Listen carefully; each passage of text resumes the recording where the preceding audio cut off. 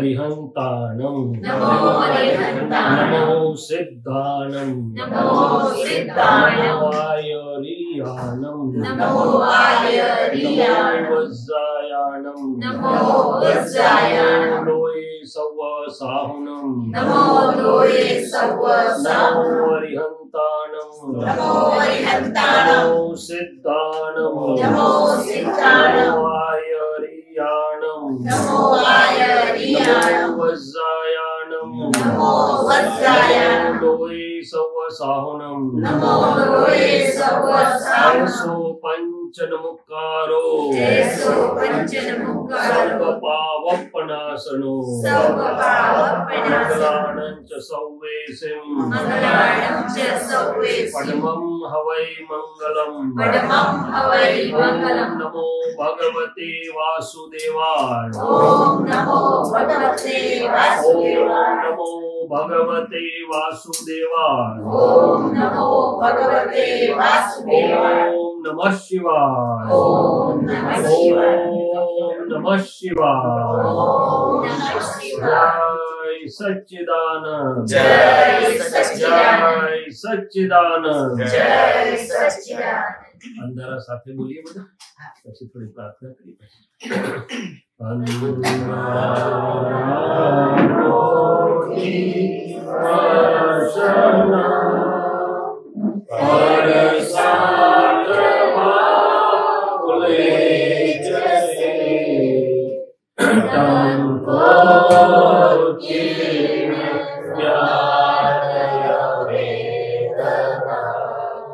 ज्योति स्वरूपे प्रगट से 33 कोटि देवी देवता शांति मागे आवजो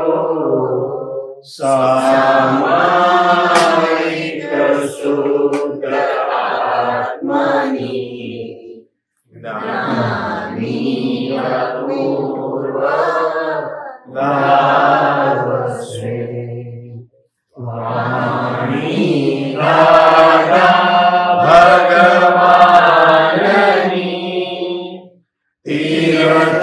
तीर्थंकरो सांभळे सर्वज्ञना सुचरणो मही आत्मशास्त्रा पामसे दावानरनी ज्वालामही ब्रह्मांड पण भड़के भरे पाताली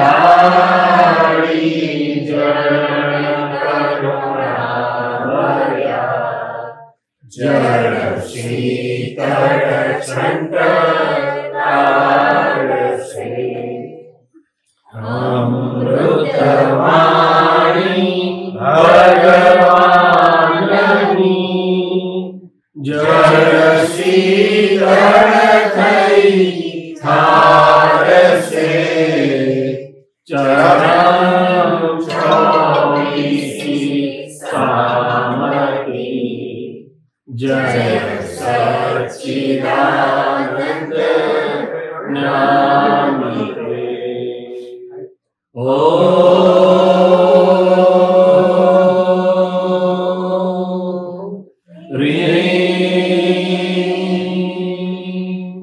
दादा भगवन सर्वज्ञ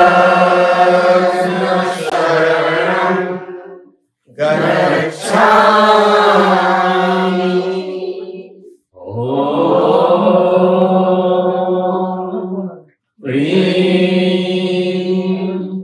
दादा भगवन सर्वज्ञ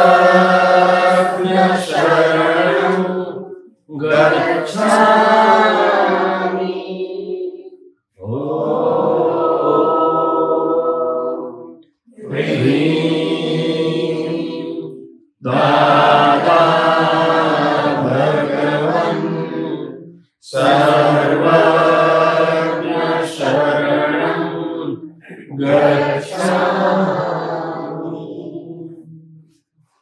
હે દાદા ભગવાન વિતરાગ પરમાત્મા, હે દાદા ભગવાન વિતરાગ પરમાત્મા, અમારી સૌની સાથે અહીં બિરાજમાન રહો। આપનું અખંડ નિધિ ધ્યાસન,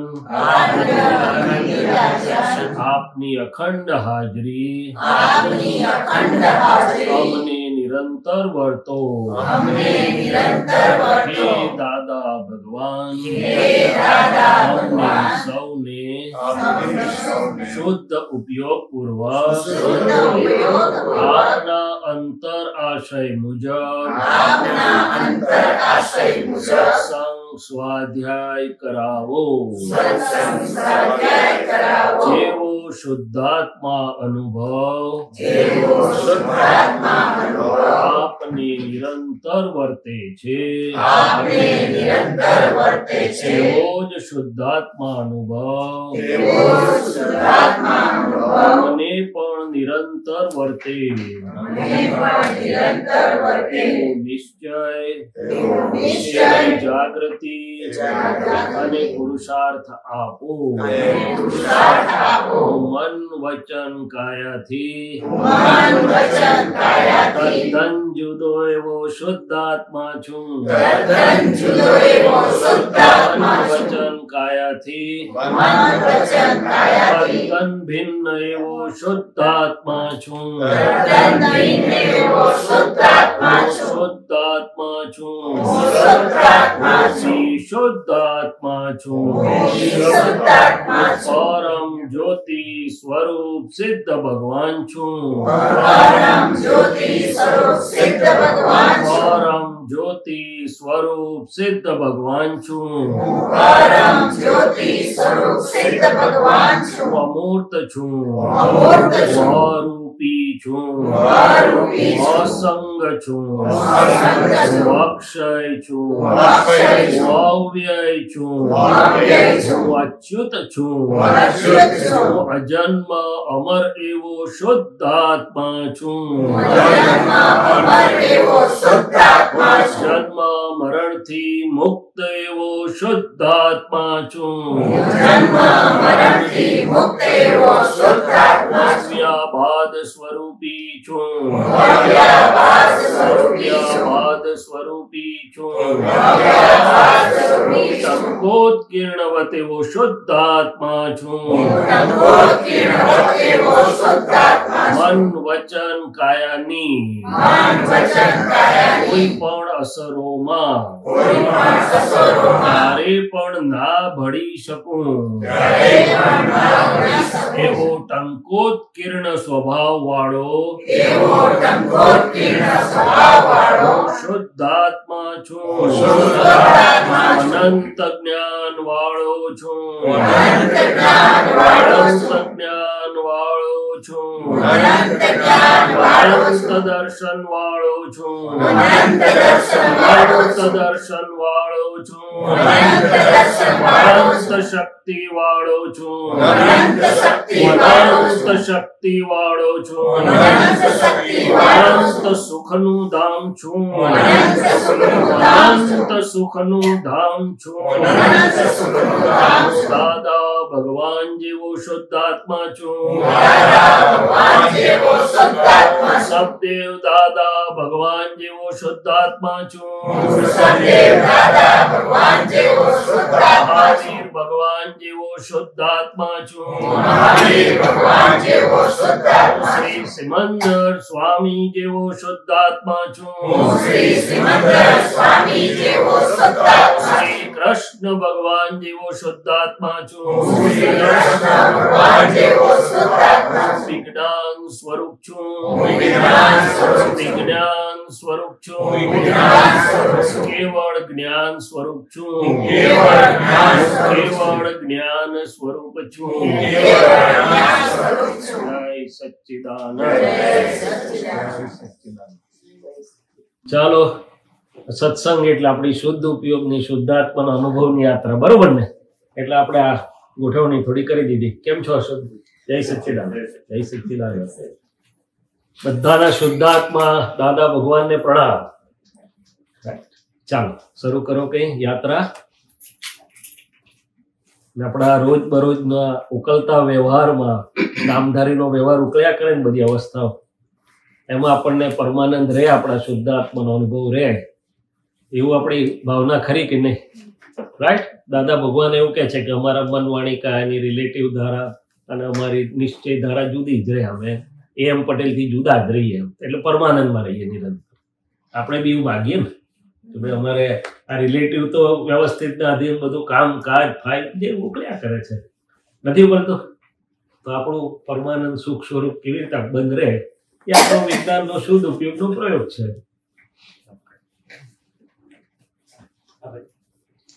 તો મહાત્માઓ કઈ વાતો કરો એટલે આપણે એમાંથી આપણી સ્વાધ્યાય યાત્રા ચાલુ કરીએ. મારે એક ક્વેશ્ચન છે. હા પ્લીઝ. આપણે ભાવના કરીએ છે જી, તે આપણા આવતા જન્મમાં રૂપકમાં આવશે, રાઈટ? બોલો ને, તમે બોલી જાઓ પછી. ઓકે, તો એ આત્મા હાથે કયા રીતે જાય? ઓકે, હવે બે વાત કરું કે જ્યાં સુધી હું નામધારી શૈલેષ છું ત્યાં સુધીની એક સ્થિતિ હતી. હવે જે આપણને તો શુદ્ધાત્મા મળ્યું પદ, એટલે કે સ્વભાવ પદને પામ્યા છીએ આપણે. સ્વભાવ પદને પામ્યા છીએ એટલે ભાવના ગઈ ફાઇલ એકના ખાતામાં. ભાવ નથી રહ્યો, ભાવના રહી છે. રાઈટ. એટલે કે હું શૈલેષ છું, હું જ્યાં હોય ત્યાં ભાવ હોય, એટલે ભાવ હોય તો નવું બીજ પડે છે, ચાર્જિંગ છે ભાવ. શું છે? પણ હું શુદ્ધાત્મા છું તો ભાવાભાવથી મુક્ત છું. એટલે હવે શૈલેષભાઈ ભાવના કરે છે. શું કરે છે? જે પણ કંઈ કરે છે. હવે મારી સમજ પ્રમાણેમાં બે વસ્તુ છે. શૈલેષભાઈ જે ભાવના કરે છે કે અત્યારે ધારો કે જગત કલ્યાણ થાવ, દાદાનો સંદેશો બધે પહોંચે, અથવા તો આપણે ઘરમાં હોઈએ તો આપણા ઘરની વ્યક્તિઓમાં રિલેટિવ રિયલ શુદ્ધાત્મા જોઈને આપણી ભાવના રહે કે આ બધા પામે, બધાનું રિલેટિવ રિયલ કલ્યાણ થાવ, આવી બધી આપણી સમજ પ્રમાણે પ્રાર્થના ભાવના જે ગણો તે હોય છે. એટલે એ સાયન્ટિફિક સર્કમસ્ટન્શિયલ એવિડન્સનો એક એવિડન્સ છે, પુરાવો છે, કુદરતી ગોઠવે. પણ મોટા ભાગે શું કે કમિંગ ઇવેન્ટ્સ, અત્યારે જે ઉકલવાનું છે એના ભાગરૂપે છે આ ભાવનાઓ. અત્યારે જે ઉકલી રહ્યું છે એના ભાગરૂપે આ ભાવના છે. એક દાખલો આપું તમને. દાદા ભગવાન સાથે ઘણી વાર યાત્રામાં જવાનું થતું. મહેસાણા લઈ જાય દાદા, બીજે લઈ જાય, ત્રીજે લઈ જાય, પછી સાંજે પાછા ફરતા હોય ને એટલે દાદા અમને એવું કહેતા, આપણી આ ઉકલતી રીલને આપણે જોઈ. શું જોયું? ઉકલતી રીલને આપણે જોઈ. એટલે આ ઓલરેડી કારણો, આ પાંચ ઇન્દ્રિયો અને બધાથી સંજોગ સ્વરૂપે જે આવે છે એ ઉકલતો ભાગ છે. અને એમાં ભાવના મોટા ભાગે આપણને આને આનુષંગિક ભાવનાઓ છે અત્યારની. ખ્યાલ? દાખલા તરીકે આ પારસભાઈને હોય કે બધા ડોક્ટરોને ભેગા કરું, એક સત્સંગ રાખવું, તે હમણાં જ રૂપક ભાવવાનું છે. શું છે? એટલે એ ઉકલતા રીલનો એવિડન્સ છે. જેમાં આપણે પ્રાર્થના કરીએ, ભાવના કરીએ તો સારી રીતે બધું દાદાની સહાય બધું જે ગણો તે મળે છે. હવે ભાવનો જે ભાગ છે તે હું શુદ્ધાત્મા છું એટલે મૂળ તો મોટા ભાગના ભાવાભાવથી મુક્ત થયા આપણે. પણ આ પાંચ આજ્ઞા પાળવી છે મારો ભાવ છે. શું છે? નક્કીપણું છે, કારણ કે એમાં હું છે મારો. આ જગત કલ્યાણ થાવો એમાં મારો હું છે, ત્યાં હું છૂટું નથી પાડતો. ત્યાં શૈલેષ કરે છે ને હું જુદો છું. એટલે દાદાએ કહ્યું કે એ એક બે અવતાર પૂરતું જોડે આવશે, આગળનું બંધારણ કરશે. હવે એ કેવી રીતે કરે? તમે પૂછ્યું કે સાથે કેવી રીતે આવે, તમારો સમજ છે. પણ આ એક સ્પષ્ટતા કરવા માટે મેં આટલી વાત કરી કે અત્યારનો આનો શૈલેષનો ભાવનાનો ભાગ કયો છે અને હું શુદ્ધાત્મા છું એટલે મોટા ભાગે તો હું જ્ઞાતા દ્રષ્ટા જ થઈ ગયો છું. શૈલેષભાઈ ભાવના કરે તેનો પણ હું જ્ઞાતા દ્રષ્ટા ખરો કે નહીં? મનહરભાઈ ભાવના કરીને જાણનારો છું ને, એટલે એમાં મારો જીવ તો હું નથી પડતો એમ કે છે. ખ્યાલ આવે? એટલે હમણાં જ એ ઉકલતા રીલનો ભાગ છે બધો. પણ હું પાંચ આજ્ઞા મારે પાડવી છે, જગતનું કલ્યાણ થયું મારો હું છૂટું પાડતો નથી. કારણ કે દાદા કે એક બે અવતારનો ભાથું સીધું નથી જવાયું. એટલે દાદાએ ચોખ્ખું કહ્યું કે તમે પાંચ આજ્ઞા પાડો છો માટે એક બે અવતાર પુણ્યનું બંધી પુણ્યવાળા થશે. પણ એ કેવા થશે? તીર્થંકરની પાસે બેસવાનું મળે, આ દૂરથી ડ્રાઈવ કરીને આવવું ના પડે, સત્સંગ તઈ જ બધું આવે તૈયાર મળી જાય, નોકરીઓ બોકરીઓ બધી બહુ જંજાળો ઓછી થઈ જાય. સીધો જ બધા સંજોગો મળે, તીર્થંકરની સભાના સંજોગ મળે, બધા ઉત્કૃષ્ટ ઉત્તમોત્તમ નિમિત્તો. તીર્થંકરની સભા તો અત્યારે આપણે અહીંથી થોડુંક સમજાય તો કેટલો આનંદ થાય. એ બધી તીર્થંકર તો પોતે ફૂલ મૂન, પણ કેટલા બધા કેવળ જ્ઞાની દીવડા હોય એમની સભામાં, અને કેટલા ઊંચા, કોઈ નામ નહીં ને નામની માથાકૂટ નહીં, પણ બધા કેવળ જ્ઞાન સ્વભાવમાં સ્થિર બધા. તો દર્શન કરીએ એટલે જ મોક્ષ. જો અંદર પ્રસાદામાં પેસીએ એટલે જ બધું સાફ ધોવાઈ જાય. તો કે છે કે એવા અવતાર આવશે, દાદાજી કહે છે, એ આ ભાવના સ્વરૂપે.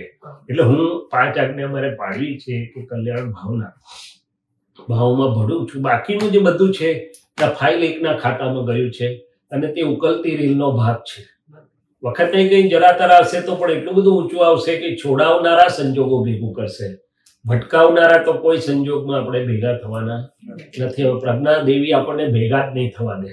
અને આમે આ વાયર કાર્ડ લીધો છે દાદાએ, એટલે તું માથાકૂટ કર્યા જ કરીને કહે છે, પણ ચાર્જિંગ વાયર રાખો. ભાવમન દાદા કહે છે મેં દૂર મૂકી દીધું છે. ભાવમન એટલે હું શૈલેષ છું તો હતું, હું શુદ્ધાત્મા છું તો સ્વભાવ થયો એટલે નથી. ઓકે. અને એ કેવી રીતે જોડે આવશે? અચ્છા, તમે એવું પૂછ્યું તો એ એવું છે કે જ્યાં હું છે ત્યાં કારણ શરીર તૈયાર થાય, એટલે બહારથી પરમાણુ ખેંચાઈને એની પર ભાવનાનું લેપ ચડે છે, એટલે પ્રિન્ટ ચાર્જિંગ જેને કીધું ને. અને એ કારણ શરીર હવે જે બંધારણ થઈ રહ્યું છે અત્યારે આજ્ઞાધીનપણે મહાત્મા પદમાં સ્થિર છીએ, તો એ કારણ શરીર એટલે ચેતન આત્માની જોડે જ્યાં સુધી પણ કારણ શરીરનું એક પણ પરમાણુ હોય ત્યાં સુધી એને નવી જગ્યા લઈ જાય. એના પ્રમાણે ઇલેક્ટ્રિકલ બોડી ઉત્પન્ન થાય, એના પ્રમાણે બહાર બધું સ્થૂળ શરીરના કારણ સંજોગ બધા સંયોગો ભેગા થઈ જાય ને પૂરું થાય.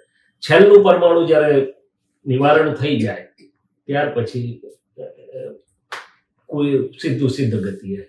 એટલે એ કારણ શરીર અત્યારે બંધારણ થઈ રહ્યું છે, અને ગતિ સહાયક તત્વની જોડે આગળ જ્યારે આ ફાઇલ 1ના પરમાણુનો હિસાબ અહીં પૂરો થઈ જાય છે, એનું કાર્યકાળ દાદા કહે છે 3 બેટરી ડિસ્ચાર્જ થઈ જશે. તે એટલે ગતિ સહાયક તત્વ એ કારણ શરીર પ્રમાણે લઈ જઈને મૂકી દેશે. આપણે કશું કરવું પડે નહીં. Ready, reservation, air condition. હા, ચેતન આત્મા સાથે જ હોય. કારણ કે જ્યાં સુધી કારણ શરીર, ચેતન આત્મા તો પોતે હાજરી છે, પણ કારણ શરીર હોય ત્યાં સુધી ગતિ સહાયક અને ઇલેક્ટ્રિકલ બોડી પણ હોય જ. કારણ શરીર હોય એટલે તરત જ ગતિ સહાયક તત્વ એને ઇલેક્ટ્રિક બોડી તરીકે જાય.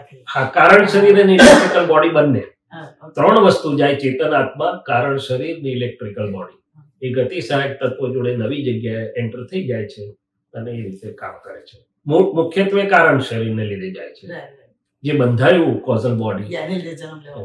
પણ કોઝલ બોડીની હાજરી હોય એટલે ઇલેક્ટ્રિકલ બોડીની હાજરી હોય તો જ જીવન છે, નહીં તો જીવન નથી. એટલે એ રીતે જાય છે. હવે આત્માના પ્રદેશો જોડે હોય છે બધું. હવે દ્રવ્ય ગુણને તો કશું છે નહીં, પણ પ્રદેશો પર અવસ્થાના પ્રમાણમાં વિભાવિક પરમાણુનું જે સ્ટોરેજ એ કારણ છે. અને એટલી બધી અદ્ભુત વ્યવસ્થા છે, કશું ભૂલ વગર ચાલે છે વ્યવસ્થા. એ કેટલી બધી અદ્ભુત વ્યવસ્થા હશે કે વ્યવસ્થિત શક્તિ એટલે કે આ ગતિ સહાયક તત્વ વ્યવસ્થિત શક્તિ એક્ઝેક્ટ જગ્યાએ મૂકી દો તમને. કશું તમારે આ બધા કોમ્પ્યુટરમાં ભૂલ થાય પણ એમાં ભૂલ ના થઈ શકે છે. એટલે આવું અદ્ભુત વિજ્ઞાન છે આખું. અને આપણને જે દાદા ભગવાને પ્રયોગ કરી આપ્યો છે અંદર, એ તો હજી તો આપણું ધીમે ધીમે સમજમાં આવે, થોડું મીડિયમ. હજી તો પૂરો સમજમાં જેમ જેમ આવતો જાય તેમ અહોભાવ વધતો જાય. ઓહો, દાદા શું કરી દીધું ત્યાં. કારણ કે આવો અદ્ભુત પ્રયોગ ન ભૂતો ન ભવિષ્ય એવું કે છે કે મેં બધું કરી આપ્યું છે, હવે તમે ખાલી એની આનંદ લો અને એને અનુભવો. ચાલો, દલાસના મહાત્માઓ બોલો કઈ, બોલો બીજું કઈ. ડીએમ સાહેબ શું કહે છે? અમારે એક પ્રશ્ન પેલો વ્યવસ્થિત ને એમ કહેવાનો હતો. હા બોલો. મારા આમનો હા, તે આયન ને તો આયન આગળ જાય. કમ થોડો એને આન્સર મળ્યા પણ ના કમ please come. I am looking for the opportunity to interact with him.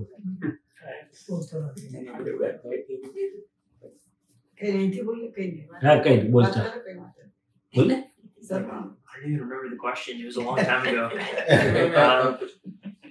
તૈયાર નથી. If you may not have a question, you share your understanding, your experience with us. Yeah. You can always do that. It's okay. हाँ बोल. Yeah, correct.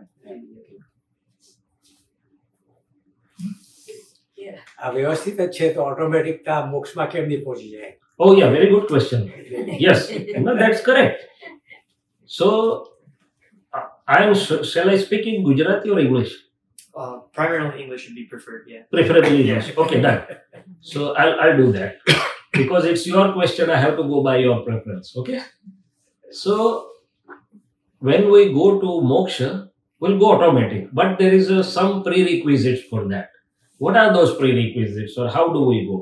As a pure soul self, we are, by nature, we go high. But as long as there are atoms and molecules on the pure soul self has by its very existence, it is the infinite pure knowledge light and infinite pure perception light and infinite bliss. It is formless and shapeless, right? But then there are atoms and molecules, because initially I had accumulated that. Living as I am name bearer and I am doer, I had accumulated everything. Now that I have changed, my belief is changed that I am pure soul self or Shuddhatma, I am trying to remain aware and dispose the accumulated atoms and molecules, or what you can term as karmas of file 1. That I am trying to dispose with the, on one side with the awareness I am pure soul self and I am non-doer, and the prajna helps me to dispose all these things amicably with equanimity, right? But in the present time, I cannot remain absolutely in my pure self, because there is interim government, situational pressures are there, effects are there. I have to deal with my vyavhar and files and other things. So that is why 5 agnyas are given to us. That with the understanding of 5 agna on one side, your relative will deal with all the worldly dealings or dispose the files amicably with equanimity. On the other side, I will try to remain in my pure self-awareness as a knower and seer. So, because I have to actively follow the 5 precepts, 5 agnyas, I have to decide that, okay, I'll remain in 5 agnyas. Then I have also to decide that while for these 5 agnyas, whatever is required, let me do the satsang or whatever. And I also get involved into the bhavna of universal welfare, Jagat Kalyani, right? So because my eye gets involved into following these 5 precepts and Jagat Kalyan, a new causal body, atoms and molecules are being attracted inside.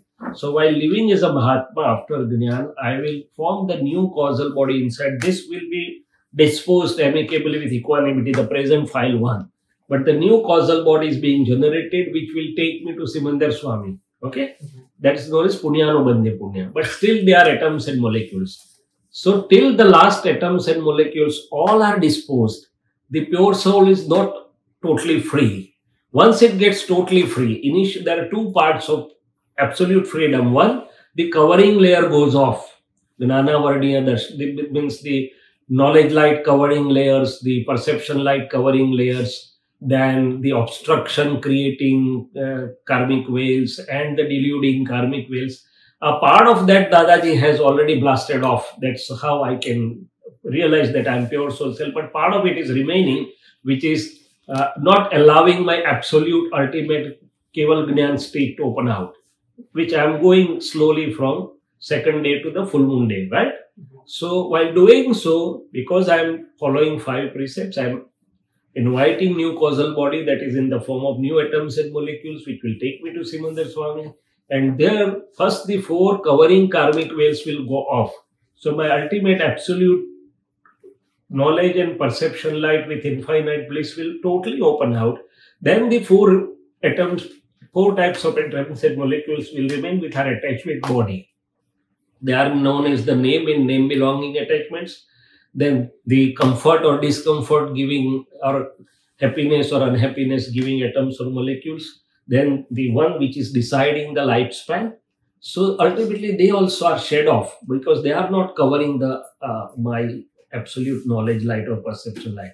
And once all the atoms or molecules are shed off, now the pure soul is totally free. So by its very nature it goes up, and also the element of motion takes it up till what level? Till the level the element of motion functions. That's known as the Lok Bhag, where the living beings are there in the universe. And then there is Alok Bhag, means only the space is there. There is no living beings. Other 4 elements are not functioning there. It is only the space. So at the junction of these 2, till that part element of motion will automatically take it, and then it gets steadied over there. So it is a sort of automatic, but when my ultimate last atom or molecule is shed off, and we are in that process. Okay? So automatic means it's a natural arrangement. I have not to go to moksha. The vyavasthit shakti or element of motion will take by pure soul once it is freed from other to that point. All right? So it is automatic. But when and how, that is what is important. Okay? A good question. બોલો બીજું કઈ બધાને વાત કરાય હા તમારું ઓળખાણ પણ આપજો આ લોકોનું ઓળખાણ આપજો આ નવા માર્ગમાં છે આ બધું. હા કઈ દાદાનું આપતો સૂત્ર છે કે ક્રિયાથી મોક્ષ નહીં થાય, સમજણથી મોક્ષ છે. True. ક્રિયાનું ફળ સંસાર છે, તો આમાં કઈ ક્રિયાની વાત કરી? એ રૂપી ક્રિયાની, એટલે કે આપણે જે રૂપી ક્રિયાઓ જે પહેલાની આપણી સમજણ હતી અને માનતા હતા, મેં પૂજા કરી, આ કર્યું, દાન આપ્યું, બીજું કર્યું, એટલે કે પ્રકૃતિની ક્રિયાઓ, મન વાણી કાયાની ક્રિયાઓની વાત છે આ, જેમાં હું કરું છું એવું મને ભાન હતું, શું છે, અથવા મારે કરવાની છે એવું પણ ભાન હતું. આપણે પહેલા શું સમજણ હતી કે ભાઈ પૂજા કરું, ભક્તિ કરું, આ કરું, તે કરું તો પછી હું મોક્ષ મળી જઈશ. એટલે એક તો એ પ્રકૃતિની ક્રિયાઓની વાત હતી, મન વાણી કાયાની ક્રિયાઓની વાત હતી, પાછી કરતા ભાવ સાથેની ક્રિયાની વાત હતી કે મારે કરવાનું છે, હું કરીશ તો થશે. રાઈટ? હવે આત્માની પોતાની, હું શુદ્ધાત્મા છું, એની કઈ ક્રિયા છે તો કે સ્વાભાવિક જ્ઞાન ક્રિયા અને દર્શન ક્રિયા છે. એમાં કરતા ભાવ નથી, સહજ સ્વભાવથી છે. સહજ સ્વભાવ એટલે શું તો કે અહીંયા મસ્ત પેલું કંઈ પડ્યું હોય તમારો સળગતો દીવો, તો એનું કંઈ કરવું ના પડે, એના સ્વભાવથી જ પ્રકાશ ફેલાયા કરે છે. અથવા તેના કરતા ભાવ વગર હીરો પડ્યો છે તેના સ્વભાવથી જ ચમક્યા કરે છે, મને કરવા પડ્યું એનો સ્વભાવ જ છે. એવી રીતે અત્યારે મારી જ્ઞાન ક્રિયા અને દર્શન ક્રિયા કહેવાય છે. એટલે હું શુદ્ધાત્મા છું તો મારી સ્વાભાવિક જ્ઞાન ક્રિયા અને દર્શન ક્રિયા, એટલે કે જોવા જાણવાનો સ્વભાવ જ છે. શું છે? પણ અત્યારે આપણે આની જોડે હોવાથી આપણે પુરુષાર્થ રૂપે લીધું છે, બાકી એટલે એમાં કરતાપણાનો ભાવ નથી. અરીસા જેવું છે, દાદા કે છે. અરીસામાં કશું અરીસા મહેનત કરવી પડે, એની સામે જે આવે ઝળક્યા કરે. કઈ અગ્નિ પ્રગટાવતોય ઝળકે, પણ અરીસો દાજે ના દાજે. એટલે ઠંડક હોય, જે હોય તો અરીસામાં ઝળક્યા કરે. તો દાદા કે છે એવું મારું શુદ્ધાત્મા સ્વરૂપ છે કે અંદરના અને બહારના બધા જ્ઞેયો અંદર ઝળક્યા કરે છે, અને કેવું હોય તે સ્વાભાવિક જ્ઞાન ક્રિયા અને દર્શન ક્રિયા છે. હવે આ પ્રકૃતિની જે ક્રિયાઓ રહે, અત્યારે શૈલેષભાઈ તમારી જોડે વાત કરી રહ્યા છે, સત્સંગ કરી રહ્યા છે, એની ક્રિયા તો છે ને, પણ એ ક્રિયાઓ કેવી છે તો કે ઉકલતી ક્રિયાઓ છે. પુરાયેલું ભરેલું તે ડિસ્ચાર્જ થાય છે. એમાં વ્યવહારથી કદાચ એમ કહું કે મેં કર્યું, પણ નિશ્ચયથી મને ખબર છે હું કરતો નથી. એટલે ડિસ્ચાર્જ સ્વરૂપે જે ક્રિયાઓ મનવાણી કાયની થઈ રહી છે, એમાં હું માલિક નથી, એનો મારું નથી એવું મને ખાતરી છે. માલિકી ભાવ પણ છૂટી ગયો અને કરતા ભાવ પણ છૂટી ગયો. એટલે દાદાએ શું કીધું? સઘળું કરતા સ્વ નહીં કર, સૂત્ર પામે જે જન, કેવળ એના પ્રગટ થાશે, સમજે જો જનગણ મન. એટલે કંઈ કરવાનું નથી. કઈ અપેક્ષાથી કીધું તો કે પૂર્વની રોંગ બિલીફની અપેક્ષાએ કીધું કે ભાઈ મોક્ષે જવા માટે હું શુદ્ધાત્મા છું, એ સમજણ મુખ્ય છે. પણ તમે એમ કહો કે આ પ્રકૃતિને કંઈ કરવાનું નથી, તો એવું નથી. પ્રકૃતિ જે સહજ ભાવે લઈને આવેલી છે, તો કે સત્સંગમાં આવવાનું નથી, એમ કહો કે ના કહો? સત્સંગમાં આવવાની ક્રિયા કહેવાય કે ના કહેવાય? હા, એ ક્રિયા છે. એટલે 5 લેખની જે ક્રિયાઓ છે એ સહજ ભાવે થઈ રહેલી છે, પણ નિશ્ચયને પ્રતિપાદન કરનારી છે. શું છે? એટલે નિશ્ચયને જે પુષ્ટિ આપે છે, હજી આપણે જ્યાં સુધી સ્પષ્ટ સંવેદન થયું નથી ત્યાં સુધી નિશ્ચયને પુષ્ટિ આપનારી આ 5 લેખને કહેવું પડે ને ભાઈ કરો, 9 કલાક બોલો એવું કહેવું પડે, સત્સંગમાં ચાલો એમ કહેવું પડે. શું કહેવું પડે? પણ એ એની ક્રિયાઓ છે, રિલેટિવની ક્રિયાઓ છે, જેમાં હું કરતા નથી, એનો માલિક પણ નથી, હું જ્ઞાતા દ્રષ્ટા છું. હવે સમજાય? ક્રિયા બેવની છે, રિલેટિવની પણ છે ને રિયલની પણ છે. રિલેટિવની આ રૂપી ક્રિયાઓ છે, તેમાંથી અહમ ભાવ કાઢી લીધો અને માલિકી ભાવ, કરતા ભાવ કાઢી લીધો, માલિકી ભાવ કાઢી લીધો, અને શુદ્ધાત્માના સ્વભાવને ખુલ્લો થવાથી એની સ્વાભાવિક જ્ઞાન દર્શન ક્રિયાઓ ચાલુ. ઓકે? એટલે દાદાજી આ અપેક્ષાએ કીધેલું છે કે પહેલું તો જગતની માન્યતા, આપણી પણ માન્યતા એવી જ હતી ને કે ભાઈ આ બધું કરી શકે, એવી નહીં, એવી માન્યતા હતી કે મોક્ષ તો બહુ મહેનત કરીએ તાર મળે, કે સહેલો મળતો કહે તોય લોકો ના માને. એટલે મોક્ષ કે એમને મળી જતો હશે, કેટલું બધું કરવું પડે તાર મોક્ષ મળે. એટલે કરવાથી મોક્ષ છે એવી જે માન્યતાથી આ પ્રકૃતિના અપેક્ષાએ આપણે કરવામાં સમજતા હતા. ખ્યાલ? એટલે કે રૂપી ક્રિયાઓથી રૂપી જ મળે, અરૂપી ના મળે. મૂર્ત ક્રિયાઓથી મૂર્તિ જ મળે. એટલે કે મૂર્ત ફળ મળે એમ કે છે. હવે આ રીતે આપણને સમજાય.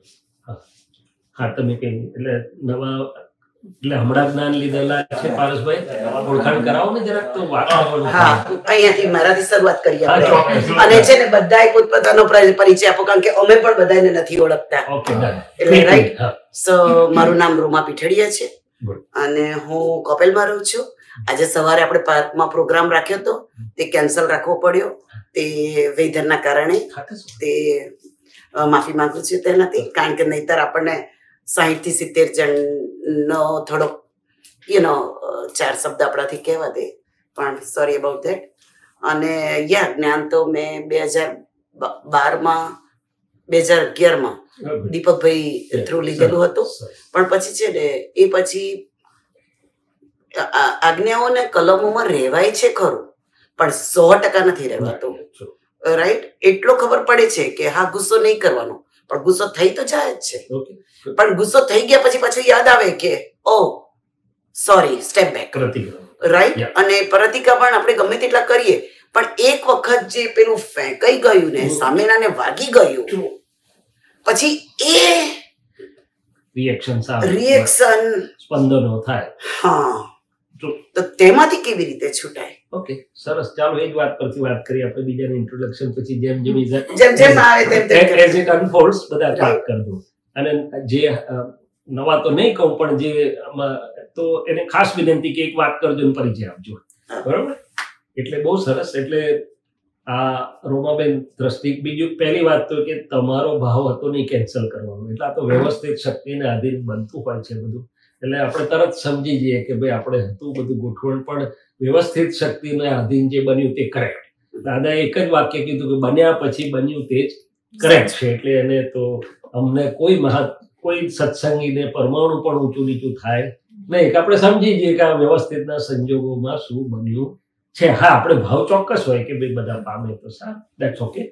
એટલે હવે આ દ્રષ્ટિ પ્રાપ્ત થઈ છે, એટલે તમને અંદર ખબર છે કે આ રોમાબેનના મન વચન કાયા ભાવ કર્મ દ્રવ્ય કર્મ નો કર્મ નામ અને નામથી માયાથી જુદો એવો હું શુદ્ધાત્મા છું. એ પ્રતીતિ બેસી ગઈ, એમાં તો શંકા નથી. રાઈટ છે? શંકા નથી. હવે લક્ષ આવન જાવન થાય, એ બધાને જેવું થાય, કારણ કે સંજોગોનું દબાણ, આ ફાઇલ એકનો બધો ભરી લાયેલો માલ. અને સારા કાળમાં તો જ્ઞાનીની સભામાં જ, તીર્થંકરની સભામાં જ બેસી રહેતા હતા, એટલે આગુ પાછું થવાનો બહુ સવાલ આવતો નતો. પણ અત્યારે સંભાવના નથી. અને બીજું આપણને વિજ્ઞાન એવું આપ્યું છે કે તમે તમારી ફાઇલોનો સંભાવથી નિકાલ કરતા કરતા, અનુભવ કરતા કરતા જાઓ, એટલે એનો વાંધો નથી. આપણે રોજ નક્કી કરાયા કરવાનું. એને આપણે કહે છે ને આ બધા એન્જિનિયરો હોય ને, એટલે એવું કે પેલું ફ્લાયવ્હીલ હોય ને, એને શરૂઆતમાં જરા જોર કરી ફેરવવું પડે, પણ એક બે આટા ફર્યા પછી એના ફોર્સથી જ ફર્યા કરે, પછી એનું મોમેન્ટમ એટલું જનરેટ થઈ જાય, પછી એને જોર કરવું પડે.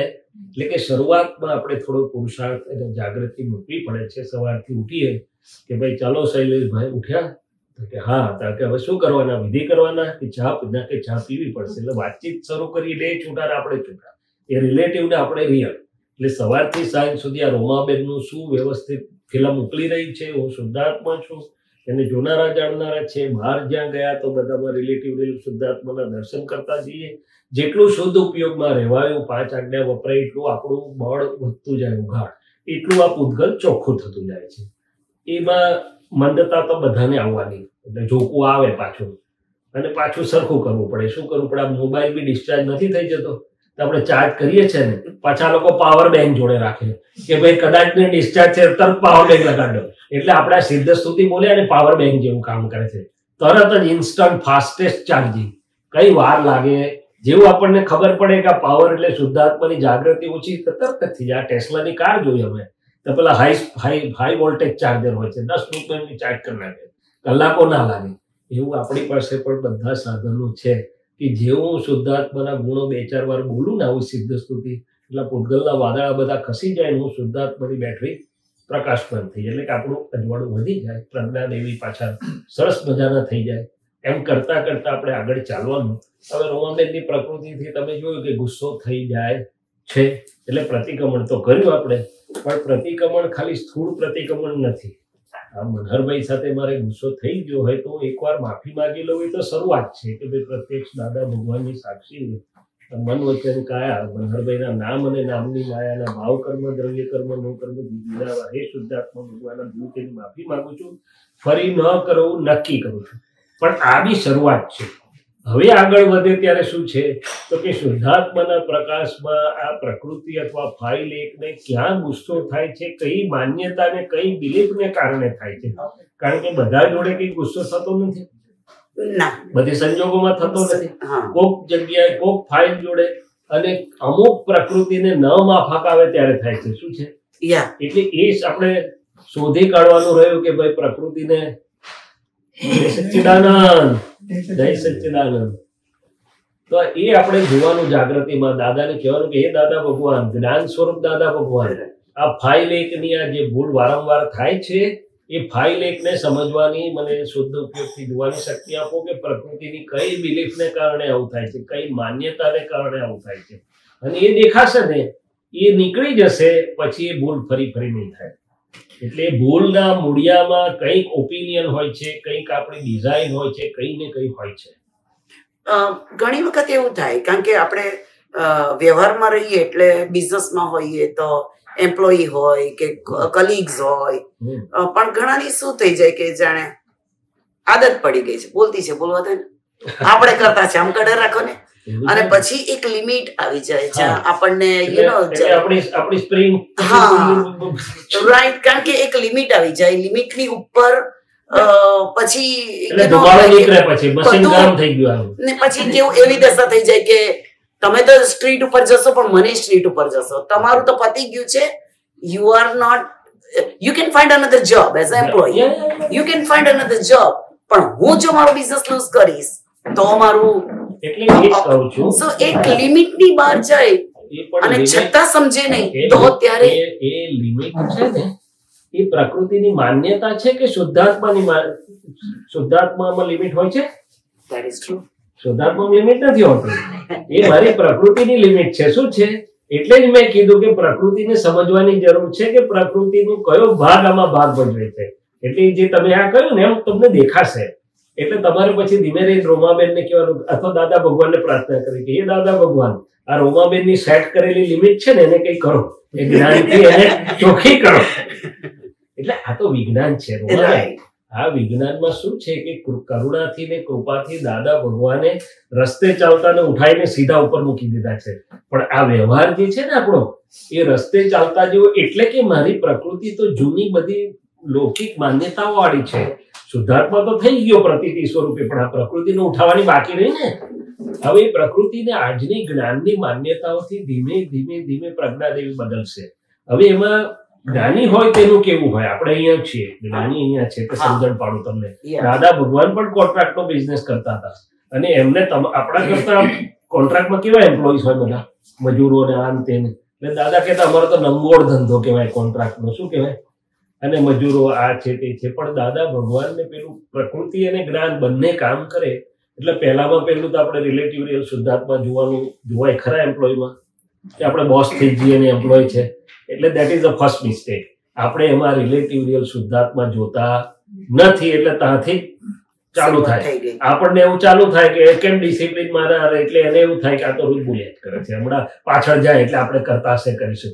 એટલે પહેલામાં પહેલું પ્રયોગ શું કે છે કે ભાઈ એમ્પ્લોય છે તો લૌકિક દ્રષ્ટિથી, પણ આજે મને દ્રષ્ટિ મળી છે તો મારે રિલેટિવ રિયલ શુદ્ધાત્મા જોવાના કે નહીં જોવાના. હું મારા પેશન્ટને પેશન્ટ તરીકે જોઉં તો અલગ હોય, મારે પેશન્ટમાં પહેલા રિલેટિવ રિયલ શુદ્ધાત્મા જોઉં તો આખું ડીલિંગ ફેરફાર થઈ જાય છે. શું થઈ જાય છે? એટલે ફર્સ્ટ એન્ડ ફોરમોસ્ટ આપણે ઓફિસમાં જતા પહેલા જ અથવા ગયા એટલે કંઈ પણ ડીલિંગ કરતા પહેલા બધાના રિલેટિવ રિયલ શુદ્ધાત્મા જોઈ લેવાના. અમને તો દાદા એવું શીખવાડેલું, before you start your day જેટલા ભેગા થવાના હોય કન્સર્ટ બધાના રિલેટિવ રિયલ શુદ્ધાત્મા જોઈ લો. હવે આપણે રિલેટિવ રિયલ શુદ્ધાત્મા જોઈ લઈશું એટલે આપણું અંદરનું બદલાશે ને એનું પણ અંદરનું બદલાશે. એટલે ઘણો કેવી રીતે અનુભવવાની વાત છે. કારણ કે the world is reflection of my own vibrations. આ જગત ક્વોન્ટમ ફિઝિક્સ થી પણ એવું કહે છે કે આ બધા પરમાણુઓ કનેક્ટેડ છે. જેવા મારા વાઇબ્રેશન છે એવું સામે રિફ્લેક્શન છે. અચ્છા, બીજી વાત કરું, જગત આપણો પડઘો છે એવું કીધું. શું કીધું? The world is my own eco, ECHO. એ કેવી રીતે? તો કે જેવા મારા વાઇબ્રેશન અહીંથી જાય છે કે હરેશભાઈ બહુ સારા છે તો હરેશભાઈના મનમાં પણ એવા વાઇબ્રેશન ઉભા થાય કે ડોક્ટર સારા છે. આ તો એક કોર્સ એક્ઝામ. અને મારા મનમાં એવા વાઇબ્રેશન હોય કે જવા દે નકામા છે ને તો ભલે હું બોલું નહીં પણ એનું મોડું હસતું નહીં રહે. તમે એક્સપિરિયન્સ કરી જોજો. કેમ? તો કે વાઇબ્રેશનો એટમિક એન્ડ મોલેક્યુલર કન્ફિગરેશન વાળા છે. અને જો આ કોર્ડલેસ સેલફોન દુનિયાને બીજે છેડે પહોંચતો હોય, આમાં તો મિકેનિકલ પાવર છે, તો આત્માની હાજરી વાળું શું ના પહોંચે? એટલે દાદાએ કીધું જગત આપણો જ પડઘો છે. શું કીધું? અચ્છા, પડઘો બહારથી તો પછી આવશે, પહેલા ઇનર રિફ્લેક્શન થાય છે. શું થાય છે? હવે ઇનર રિફ્લેક્શન એ શું છે? તો હું એમને સારા કહું તે પહેલા મારું મોડું હસતું થાય કે ના થાય, અને અમને નકામા કહું તે પહેલા મારું મોડું બગડે કે ના બગડે. એટલે તમને બોસ તરીકે જે ભલે ખોટી છે એવું નથી કહેતો, હું તો એક સાયન્સથી જોઉં છું કે આપણે બોસ તરીકે, તો હું હેડ છું, મારી હોસ્પિટલમાં જો મને એ બિલીફ હોય કે આ સ્ટાફ બધો નકામો છે ને એની પર તો સ્ટ્રીક રહેવું પડશે, તો એની ઇફેક્ટ મારા પર પહેલી પડશે અને પછી એની પર પડશે. અને મને એવું હોય કે ના મારો સ્ટાફ તો રિયલી ગુડ છે, લોકો in their capacity they are good, એ બધાને શુદ્ધાત્માને વંદન કરું છું, તો પહેલો આનંદ મને થશે. I will be at a good inner state of being and that will reflect on to them. એટલે પહેલામાં પહેલું તો આપણને શું હર્ટ કરે શોધી કાઢવાનું છે. આમાં કેવું થાય છે કે માણસ ખરાબ નથી, માણસ સામેની વ્યક્તિ સારી છે, સવાલ ત્યાં નથી. સિસ્ટમ જે ઇન્ડિયા અને અમેરિકા વચ્ચેની જે સિસ્ટમ છે ને, ત્યાં રહેવાની સ્ટાઇલ અને અહીંયાની સ્ટાઇલ, દાદા ભગવાન તકલીફ થાય છે. દાદા ભગવાન એમ કે છે કે વિતરાગોની સિસ્ટમ ઇન્ડિયા અમેરિકાની આખા બ્રહ્માંડમાં કામ લાગી છે. Y India and America? It is free of barriers and boundaries of all regions and all the whatever. ત્યાં એ લોકોની 60 વર્ષની રહેવાની લાઈફસ્ટાઈલ જુદી હોય અને પછી અહીંયા આવે ને તરત સડનલી જુદી થઈ જાય, બિલકુલ જુદી થઈ જાય છે. ત્યાં એશો આરામથી બિઝનેસ કરેલા હોય. સમજી ગયો સબ ડિટેલમાં આપણે હું શું કહેવા માંગુ છું. પહેલા આપણે રિલેટિવ રિયલ શુદ્ધાત્મા જોવાના, બરોબર છે. પછી આપણે અંદર મૂકવાનું કે આ મને ભેગા થયા છે તે વ્યવસ્થિત આધીન થયા છે કે એમને થયા છે? વ્યવસ્થિત લાવ્યું છે ને. અચ્છા, ત્રીજી વાત, હેડ તરીકે સિલેક્ટ તો તમે જ કરેલા છે ને? ઓકે, તો આપણા જ સિલેક્શન ને આપણે કન્ડેમ ગાળો, એટલે મીન્સ આપણા જ સિલેક્શન થી આપણે દુઃખી થઈએ છીએ. એ તો હુ ઇઝ ટુ બી બ્લેમ્ડ? આપણી ઇન્ટેલેક્ટ ને કહેવું પડે ભાઈ સિલેક્ટ તો તમે કરેલા છે, માટે બી કુલ ડાઉન. એટલે વ્યવસ્થિત આપણું છે, રિલેટિવ રિયલ શુદ્ધાત્મા જુઓ. અને બીજું, હવે જે હું વાત કરતો હતો, દાદા ભગવાનને આવા બધા હતા, પણ દાદા કહે છે કે આખી જિંદગી એમનો પ્રેમ એટલો સુંદર, અંદરથી એટલું સુંદર હતું કે બધા એમને લોયલી કામ કરતા હતા. શું કરતા હતા? એટલે it is two B experience. અને કદાચ નથી તો આપણે અંદર તપાસ કરવાની કે ભાઈ આપણી અંદર કયા પરમાણુ પડ્યા છે કે બહાર આપણને આવું બધું નથી સરખું મળી રહ્યું. એટલે ટૂંકમાં જ્ઞાન એપ્લાય કરશો, દાદાને પ્રાર્થના કરશો. તો હું બોસ કહું છું, પછી તો અંદર તમારી અંદર જ દરવાજા ખુલશે જ્ઞાનથી કે આ વિજ્ઞાન શું કહે છે. અને જ્ઞાની પુરુષ આ જ જગતમાં રહ્યા છે. અને આપણે તો કઈ કે હરખા મળે છે, કારણ કે એને તો ભાઈ ના મળે તો પગાર નહીં મળે એવું બી હોય. જ્ઞાની પુરુષ તો આપણા જેવા ઘનચક ભેગા ના, પણ તોય એમની હાજરી કેવી સરસ હતી, બધા સરખા થઈ ગયા. એટલે ટૂંકમાં કહેવાનું તાત્પર્ય, start walking on this path, apply કરવા લાગો, રિલેટિવ રિયલ શુદ્ધાત્મા જુઓ, વ્યવસ્થિત છે. બીજી વન મોર થિંગ, ભલે તમે જોબ પર કામ લો, ટી ટાઈમમાં બેસો બધા જોડે પ્રેમથી, ભાઈ તારે ઘરે સારું છે ને, I hope everything is okay, કે તકલીફ હોય તો કહેજે, little human touch and they will give heart to you. એટલે લોકોના હૃદયને કેવી રીતે જીતવા, આપણી અંદર પણ એવું હોવું જોઈએ. ભલે મારે ત્યાં કામ કરે છે પણ મને ભેગો થયો છે તેનું કલ્યાણ, રિલેટિવ અને રિયલી કલ્યાણ થાય એવી મારી ભાવના છે અને પ્રાર્થના છે. એ બી વ્યવસ્થિત છે? ના, એ વ્યવસ્થિત નથી. ના, સાચું કહું છું, એ વ્યવસ્થિત નથી. વ્યવસ્થિત શું છે? સંજોગો ભેગા કરવાનું કામ કરે છે. આ ભાવનાનો ભાગ એ વ્યવસ્થિત થી પર છે. કોઈ મારું ઊંધું કરતું હોય અને પ્રકૃતિ ધમધમ થતી હોય, પણ મારી ભાવના જાગૃતિ રહી શકે છે કે ના, એની અંદર રિલેટિવ રિયલ શુદ્ધાત્મા છે, એનું પહેલું કલ્યાણ થવું જોઈએ. શું થવું જોઈએ? એના માટે પણ આપણે પ્રાર્થના કરી શકીએ. Yes, definitely. એટલે એ વ્યવસ્થિતનો ભાગ નથી, વ્યવસ્થિત સંજોગ ભેગા કરે ખાલી. પણ આ મારા પુરુષાર્થનો ભાગ છે, મારી જાગૃતિનો ભાગ છે, મારા ઉપયોગનો ભાગ છે. સમજાય? એટલે આ રીતે તમે વાપરજો. એટલે હું કહું છું કે આપણા બધાને જીવનના ઉકળતા પ્રસંગોમાં કઈ ને કઈ નાનું મોટું પ્રકૃતિના પડોળો તો રહેવાના જ, કારણ કે કેવળ ખુલ્લું નથી થઈ ગયું હજુ. તે વખતે એક તો હું શુદ્ધાત્મા રહી શકું છું કે નથી રહી શકતો, તે વખતે પ્રજ્ઞાના પ્રકાશના આધારે ચાલી શકું છું કે પછી પ્રકૃતિ થોડો વખત ધમધમ ના કરે તો કોઈ પણ રીતે પ્રકૃતિની અસરો તો પડતી હોય છે. શું છે, બે જ વસ્તુ હું તો સમજો છું, કાં તો શુદ્ધાત્માની જાગૃતિથી કામ કરું છું, કાં તો પ્રકૃતિમાં છું. બે સિવાય ત્રીજું કશું છે નહીં. એટલે પ્રકૃતિમાં છું તો પછી ભૂગલની અસરો એકબીજાને પડ્યા વગર રહેવાની નથી. એટલે આપણે આ શુદ્ધ ઉપયોગ કેમ ગોઠવીએ છીએ તો કે શુદ્ધાત્મામાં રહીશ તો પ્રકૃતિ ઉપશમેલી રહેશે ખરી, પણ ઉપશમેલી રહેશે. શું રહેશે? એટલે આ રીતે આપણે બધા કારણ કે અત્યારે પ્રકૃતિમાં જાણે વધારે રહેતા હોય ને ના વધારે નહીં, એમાં જ આ તો આપણને 99.99% જાણે એમાં રહેતા હોય ને એવું લાગે. જાણે કૃપાથી મળ્યું છે હું શુદ્ધાત્મા છું, એ આપણો કઈ પુણ્યનો પાસપોર્ટ જેપોર્ટ લાગ્યો છે. બાકી પ્રકૃતિ તો હજી કામ કર્યા જ કરે છે. એટલે મેં કીધું જાગૃતિ મૂકી દાદાને કહેવાનું કે દાદાએ કીધું આ પ્રકૃતિનો ફોટો પાડી લાવો, નિબંધ લખી લાવો કે ફાઇલ એકની પ્રકૃતિ કેવી છે. તો ઘણું બધું ચોખ્ખું, કારણ કે પ્રકૃતિને જોતો હતો એટલે પુરુષ થઈ ગયો, એટલો ઓળખી ને આ પ્રકૃતિ છે તો હું તરત તટસ્થ ભાવે જુદો થઈ જઈશ કે હું શુદ્ધાત્મા છું. એટલે પહેલી આ પ્રકૃતિનો ફોટો પડે, પછી બીજાની પ્રકૃતિને પ્રકૃતિ તરીકે ઓળખાશે, તો બંને પ્રકૃતિઓનો સ્ટડી થશે. શું થશે? અને then you will come to નો. અને બીજું તો બધી ઘણી સમજ આપી છે દાદાએ. શું કહ્યું છે? એમ્પ્લોય છે કે આપણા ઘરના હોય કે બહારના હોય, હ્યુમન નેચર પહેલી એનું શું નથી આવડતું, શું એની ખામી છે, શું ખોટ છે શોધી કાઢે. અને દાદા શું કહે છે કે આ બધા બગીચાના પુષ્પો છે, ગુલાબના કાંટાની ફરિયાદ કરાય કે ફૂલ વાપરવું પડે? So look at that point. A manager is one who does not find the faults but who knows the abilities and virtues and can put to best use as a team. ઘરનો વડીલ પણ એ છે કે જે ખામી નહીં પણ બધાની આવડત ને પોઝિટિવિટી શું છે જાણીને બેસ્ટ કોમ્બિનેશન કરી શકે છે. એ દાદાની દેણ છે. શું છે? અને તે તમે અમેરિકા નહીં, યુનિવર્સલી આખા બ્રહ્માંડમાં કામ લાગે એ વાત છે. વિતરાગ વિજ્ઞાન એનું નામ કે જેને કોઈ બાઉન્ડ્રી ના હોય, કોઈ કન્ડિશન ના હોય, રિલેટિવ ને રિયલ, વ્યવસ્થિત, અને આ બધું આખા યુનિવર્સની એક પરમાણુ એની બહાર નથી. હોય તો મને શોધીને કહેજો. રાઈટ? ચાલો બીજા જોડે વાત કરી. ગુડ. પણ આમાંથી તો બધું ઘણું નીકળે એટલે good date you came out. સરસ. આ અમાર કૃષ્ણાની મધર છે. ઓકે, કૃષ્ણાબેન. હા, કૃષ્ણાબેન, રીનાબેન, રીનાબેન. ઓકે, અને રસિકભાઈ મારા પપ્પા. Rasikbhai, very good. ચાલો સરસ. તમે બધા હમણાં અત્યારે જ્ઞાન લીધું, અમે લોકો સાથે જ્ઞાન લીધું. બીજી વખત હા, એનો વાંધો નહીં. પહેલા લીધું હશે ને હમણાં રિચાર્જ. ભરતાનંદજી આવ્યા હતા ત્યારે ના, બસ ભરતાનંદજી જોડે જ લીધું. હમણાં અત્યારે જ લીધું. એમની જોડે લીધું એવું નહીં, એ નિમિત્ત. હા, એટલે નિમિત્ત બરાબર છે. બરાબર લીધું દાદા જોડે.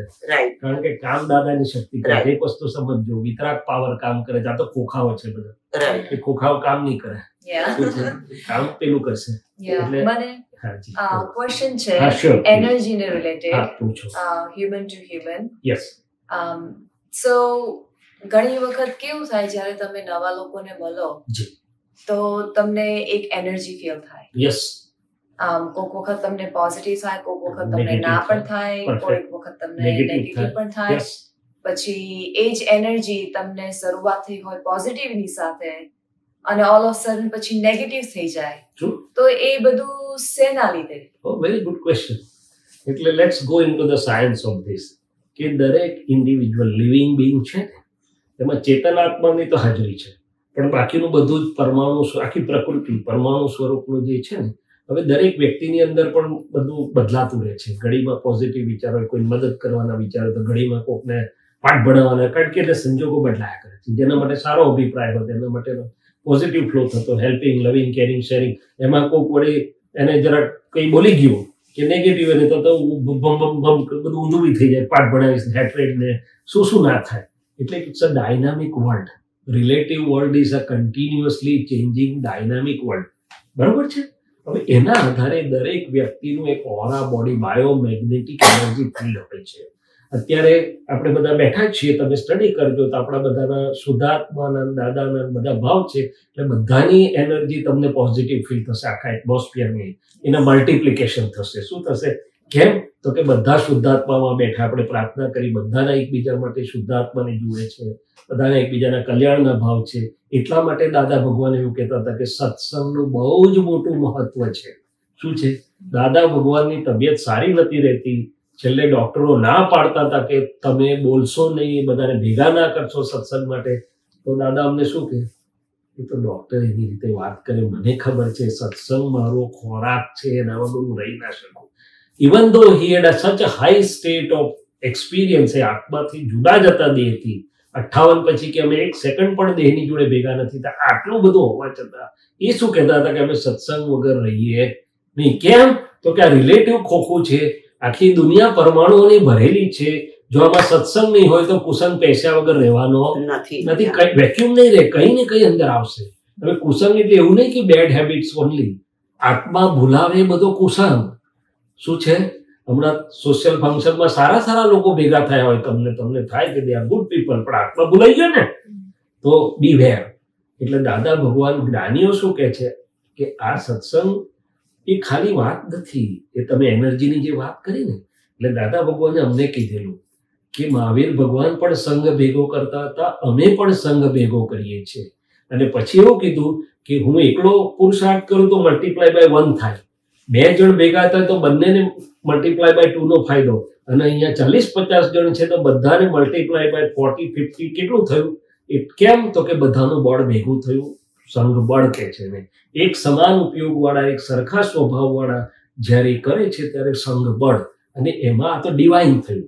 એટલે આ મેં પોઝિટિવિટીની વાત કરી. હવે તમે આપણે જે ડેઇલી વર્લ્ડમાં આપણને જે થાય છે તેની વાત કરું છું. It is going to અકર.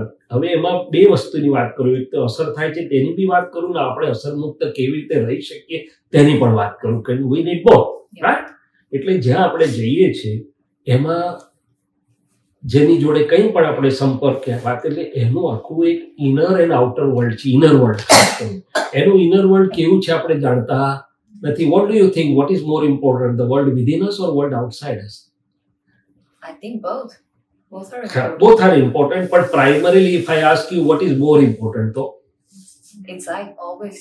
Yes, તેવી રીતે દરેક વ્યક્તિનું જે ઇનર વર્લ્ડ કામ કરે છે ને, એના આધારે એનું બાયોમેગ્નેટિક એનર્જી ફિલ્ડ બદલાયા કરે છે. શું થયા કરે છે? બાયોમેગ્નેટિક એનર્જી ફિલ્ડ એનું બદલાયા કરે છે. હમણાં ધારો કે કોઈ મારું અપમાન કર્યું, મને એકદમ નેગેટિવ એમાં આ મનહરભાઈ આવ્યા, અરે દાદાનો કઈ સત્સંગની વાત કરી, મારું આખું ફરી જાય કે ભાઈ હું કઈ આ ગલીમાં જતો રહ્યો, હું તો શુદ્ધાત્મા છું, let me ask for the ફોરગિવનેસ, તો તરત જ ફરી જશે. પણ વર્લ્ડ એની પાસે સમજણ નથી. એટલે જેવું એનું ઇનર વર્લ્ડ છે એવું એનું બાયોમેગ્નેટિક એનર્જી ફિલ્ડ કામ કર્યા કરે છે. વર્લ્ડમાં there are n types of people. વિતરાકો એવું કહે છે કે સરખી બિલીફને સરખી સમજણ વાળાનું એક લેયર બનાવીએ ને, તેવા 14 લાખ લેયર્સ છે હ્યુમન બિંગના, 14 lakhs લેયર્સ. જુદી એક સરખું નિયર બિલીફ વાળાનું એક ગ્રુપ કરો, આપણું અહીંયા છે એક ગ્રુપ, એક લેયર થાય, એવા 14 લાખ લેયર છે. હવે એ બધામાંથી આપણે જે આવે એટલે એની અરસપરસ બાયોમેગ્નેટિક એનર્જી ફિલ્ડની ઇફેક્ટ પડે છે. એમાં જેનું હાર્ટ સ્ટ્રેટ ફોરવર્ડ હોય, જે હેલ્પિંગ, લવિંગ, કેરિંગ, શેરિંગ એવા ટાઈપના હોય તો પોઝિટિવ પડે, આપણને પ્રેમ આવે. અને અંદર ધમધમાધમ ચાલતું હોય તો આપણે પર નેગેટિવ ભાર પણ પડે, આપણે ભાગી છૂટવાનું પણ મન થાય, ભલે બોલે કે ના બોલે.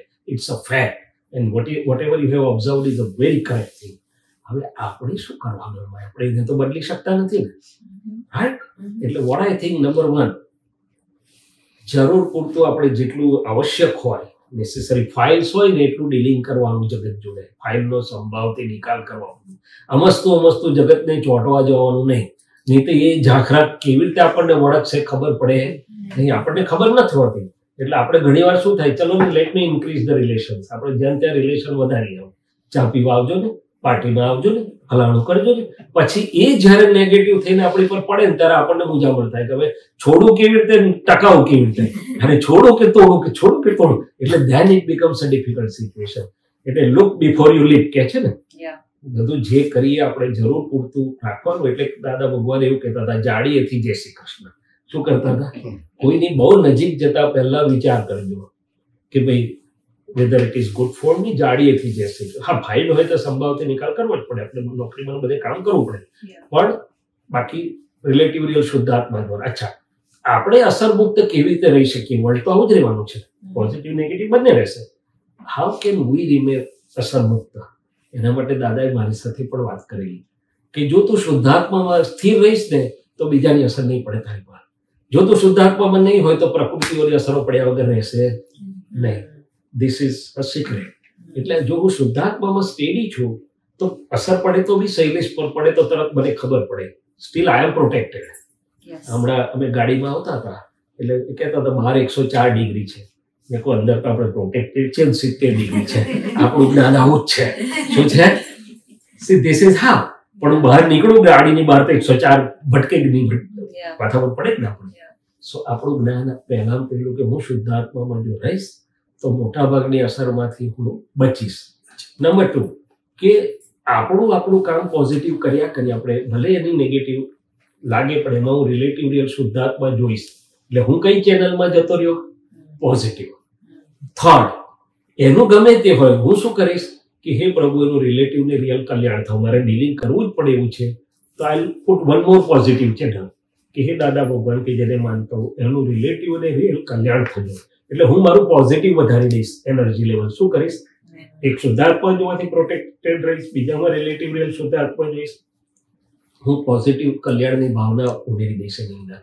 સો ધીઝ આર ધ વેઝ. અને આપણું જ્ઞાન એ જ કરે છે કે which keeps us not only protected but 3 stage હોય. એક બીજાની ઇન્ફ્લુઅન્સ આપણા પર પડે, બીજા સ્ટેજમાં બીજાની ઇન્ફ્લુઅન્સ આપણા પર ના પડે, ત્રીજામાં આપણી ઇન્ફ્લુઅન્સ બીજા પર પડે. એ જ્ઞાનીનું સ્ટેજ છે. જ્ઞાનીને આસપાસ ગમે ત્યાં આવ્યા, જ્ઞાનીની ઇન્ફ્લુઅન્સ એટલી બધી પાવરફુલ કે બધા ચોખ્ખા થઈ ગયા. યુ ગેટ મી? એટલે આ રીતે આપણે વર્લ્ડ ભાગવત પડે છે. અને આપણે આ બધું જે કરીએ છીએ સત્સંગ વિધિ આપણા સિદ્ધ સ્થિતિ બધું જ આપણી અંદર આપણે આખું શુદ્ધ નોટ ઓનલી પોઝિટિવ શુદ્ધ એનર્જી વધારી દઈએ છીએ. શું કરીએ છીએ? which will help relative as well as real both. Okay? So this is the answer to that your question. બધાને ગમ્યું આ વાત? એને પૂછીએ. બહુ ઓબ્ઝર્વેશન સારું કહેવાય. આપણને તો ઓબ્ઝર્વેશન જ નથી કરતા.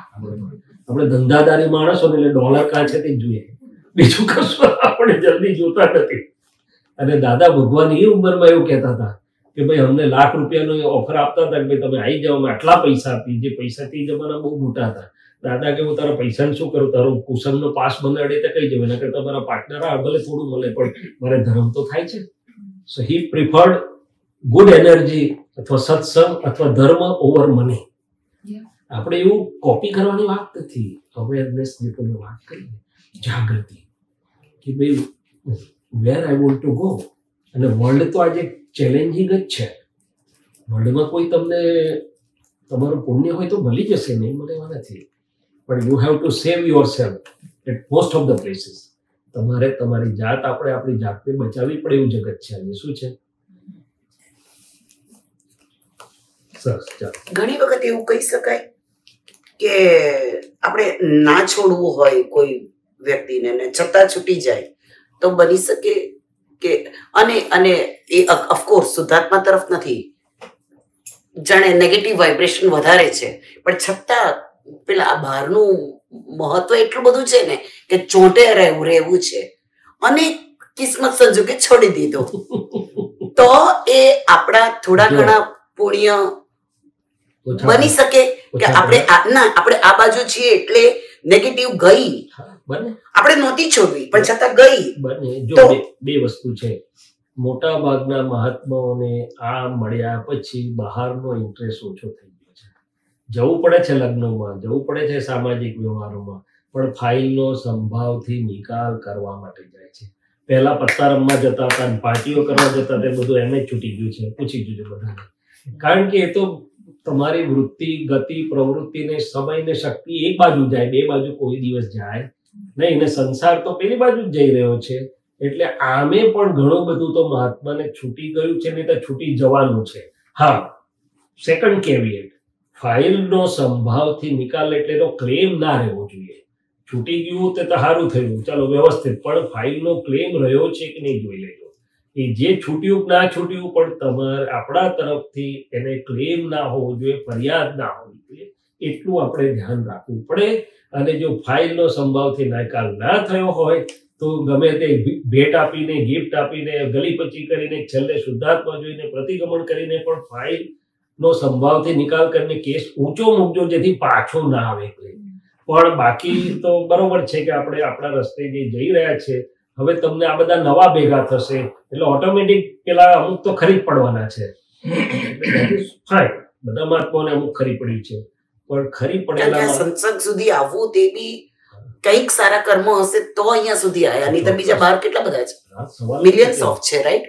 અમેરિકામાં તો પૂછવાનું જ નહીં ને કઈ બાજુ ફરતું જાય, હવાનું વંટોળ કઈ બાજુ આવે કઈ બાજુ જાય તે જ ઠેકાણું નહીં. એટલે એ તો બહુ મોટું પુણ્ય છે, ને પુણ્ય એકલું નથી, ભાવનાનો પુરુષાર્થ પણ છે. એટલું પુણ્ય બી નથી, પુરુષાર્થ બી છે ને કે ભાઈ બીજે મન ખેંચે, બુદ્ધિ ખેંચે, ચિત્ત ખેંચે, પણ આપણે એને અહીંયા લઈ આવી છે. સો દેટ્સ હાઉ. ઓકે, એટલે જે હોય તે 5 આજ્ઞા મૂકીને જોઈ લેવાનું કે 5 આજ્ઞામાંથી આ પાસ થાય છે. આ બધા ક્યુસી ટેસ્ટ ને બધા તમારે હોય છે ને, શું ટેસ્ટ હોય છે બધા કે ભાઈ આટલા 5 માંથી પસાર થાય તો પ્રોડક્ટ ઓકે છે. એવું દાદાએ 5 વાક્ય આપેલા છે આપણને, ખાસ તો 4. એ 4 માં મૂકીને જોઈ લેવાનું અને પછી જે થાય તે પ્રમાણે કરવાનું. ઓકે, ચાલો થોડુંક વચ્ચે વચ્ચે મહેશાનંદજીને બી આપીશું, એટલે બંને જણા વાત કરીશું અમે અરસપરસ. એટલે એક જ વાનગી ખાય તો પછી મને એક બીજો ક્વેશ્ચન છે, ઇટ્સ ઓકે. સો ઘણી વખત કેવું થાય કે તમને ખબર પડે કે તમારી સાથે શું થઈ રહ્યું છે, બરાબર? તમને એ પણ ખબર પડે કે એનું સોલ્યુશન શું છે, પણ તમે અટકી જાઓ એને ઇમ્પ્લિમેન્ટ કરવામાં. શું કરવામાં? ઇમ્પ્લિમેન્ટ કરવામાં, એને ફોલો કરવામાં, રાઈટ? તો એ સિચ્યુએશનમાં શું કરવું જોઈએ અને એવું કેમ થાય છે કે તમને ખબર છે કે તમારે આ કરવાનું છે છતાં પણ તમે નથી કરી શકતા? દાખલો આપી શકો તમે તો એ પ્રમાણે વધારે સારી વાત થાય, નહીં તો પછી જનરલ તો વાત કરીશું. હા, ના, હું ડેફિનેટલી દાખલો આપું કે જેમ કે જોબ ઉપર, બરાબર, ખબર છે કે 9 to 5 જોબ કરવાની છે. હવે લાઈફમાં એટલી બધી સિચ્યુએશન તમારી થઈ ગઈ છે કે જેથી કરીને તમારું ફોકસ નથી રહેતું, પણ તમને ખબર છે કે તમારું ફોકસ નથી રહેતું, બરાબર? પ્રોબ્લેમ તમને ખબર પડી ગઈ, એ પણ ખબર છે કે તમારે કામ તો કરવાનું જ છે, કારણ કે એના વગર તો સોલ્યુશન છે જ નહીં, પણ છતાં પણ કામ કરવાની ઈચ્છા નથી થતી. Very good. યસ, એટલે આમાં કેવું છે, 2 વાત છે મારી સમજ પ્રમાણે. પહેલા પેલું આપણે જ્ઞાનની દ્રષ્ટિએ વિચારીએ. કૃષ્ણ નામ કીધું? કૃષ્ણ. એટલે આપણે કૃષ્ણાબેનને જોયા, હું તો શુદ્ધાત્મા છું, એ કૃષ્ણાબેનને કામ કરવાની ઈચ્છા થતી નથી. પહેલા પેલું આપણે તો આપણા સ્થિર થઈ ગયા, હું શુદ્ધાત્મા છું, અનંત જ્ઞાન વાળો છું, અનંત દર્શન વાળો છું, અનંત શક્તિ વાળો છું, અનંત સુખનું ધામ છું. પછી પ્રજ્ઞાદેવી કૃષ્ણ જોડે વાત કરે કે કૃષ્ણાબેન અમે અનંત શક્તિ વાળા છીએ તમારી જોડે, સો કમન અમે અનંત જ્ઞાન વાળા છીએ તમારી જોડે, અનંત દર્શન વાળા છીએ. આમાં શું છે, એ કૃષ્ણાબેનની જે પ્રકૃતિ છે સ્વાભાવિક છે કે આ બધું આટલું બધું એટલે થાકી હોય, કંટાળી હોય, નિશ્ચિત બીજે હોય, નોકરી કરતા કરતા ઘરે હોય, બેબીમાં હોય કે વોટ એવર જ્યાં હોય, એટલે આપણે કૃષ્ણાબેનને કહેવાનું કે કૃષ્ણાબેન અમે છીએ તમારી જોડે, વર્તમાન વર્તે સદા સો જ્ઞાની જગમાં. એટલે દાદા ભગવાને એક વાક્ય કહેતું, પ્રાપ્ત સંયોગોનો સુમેળ સાધીને સંભાવથી. એટલે દાદા દાખલો આપતા હતા કે અત્યારે આપણે ડાઇનિંગ ટેબલ પર જમવા બેઠા છીએ, જમવાની થાળી સામે છે, તો એ જમવાની આપણે ફાઇલ એક તે વખતે ઓફિસમાં જતી રહે તેને કહેવાનું કે હમણાં આ સામે જમવાની થાળી પ્રાપ્ત છે, ત્યાં ચિત્ત રાખીને સંભાવથી નિકાલ કરી દો ને જરા કૃષ્ણ, પછી આપણે ઓફિસમાં જવાના જ છીએ. શું છે, એટલે આ આપણી પ્રકૃતિમાં ચિત્તમાં એટલું બધું ચાલતું હોય છે ને, એટલે ચિત્ત જ્યાં હોય ત્યાં રહેવાને બદલે બીજે જતું રહે છે. શું કરે છે, એટલે એક આ કહેવાનું, આપણે શુદ્ધાત્મામાં પહેલા આપણો પાવર લાઇટ વધારી દેવાનું, એટલે આપણું સુખ સ્ટેડીનેસ થાય ને પછી આપણને પ્રકૃતિને હેલ્પ કરે. એ કૃષ્ણાબેન અત્યારે તમારું આ કામ ફાઇલ છે એમાં જો તમે એનો સંભાવથી નિકાલ કરી દો તો સારું પડશે.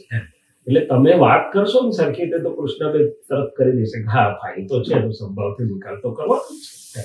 પછી બહુ થાય તો કૃષ્ણાબેનનું કહેવાનું કે હમણાં હાજર સામે શું છે એ સંજોગનો સંભાવથી નિકાલ કરો, જે સંજોગ પ્રાપ્ત નથી ઘેરે ગયા પછી એનો નિકાલ કરજો ને તમે. અત્યારે અહીં બેઠા બેઠા શું કરો, ઘેરે જ જતા રહ્યા તમે, એટલે that will help to sum extent. અચ્છા, ત્રીજી વાત કે તમારે જોવું પડે કે કયા સંજોગોને ડિસ્ટ્રેક્ટ કરી રહ્યા છે.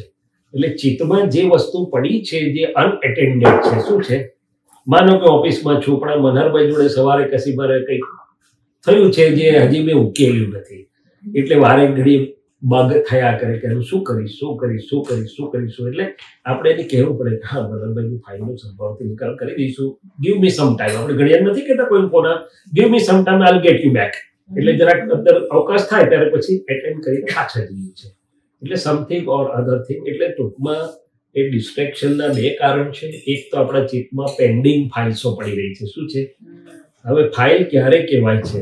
મારી સમજ કહું છું. સામે હોય ત્યારે તો કહેવાય જ છે, પણ સામે હોય કે ના હોય, મારા ચિત્તને જે કેપ્ચર કરી રાખે છે, ચિત્ત જેમાં પકડાઈ રહે છે, એ ફાઇલ છે. કેમ? તો કે ચિત્તના લેવલ પર મારું ચિત્ત અંતસ્કરણ પકડાયેલું છે ત્યાં, ભલે સામે ના હોય.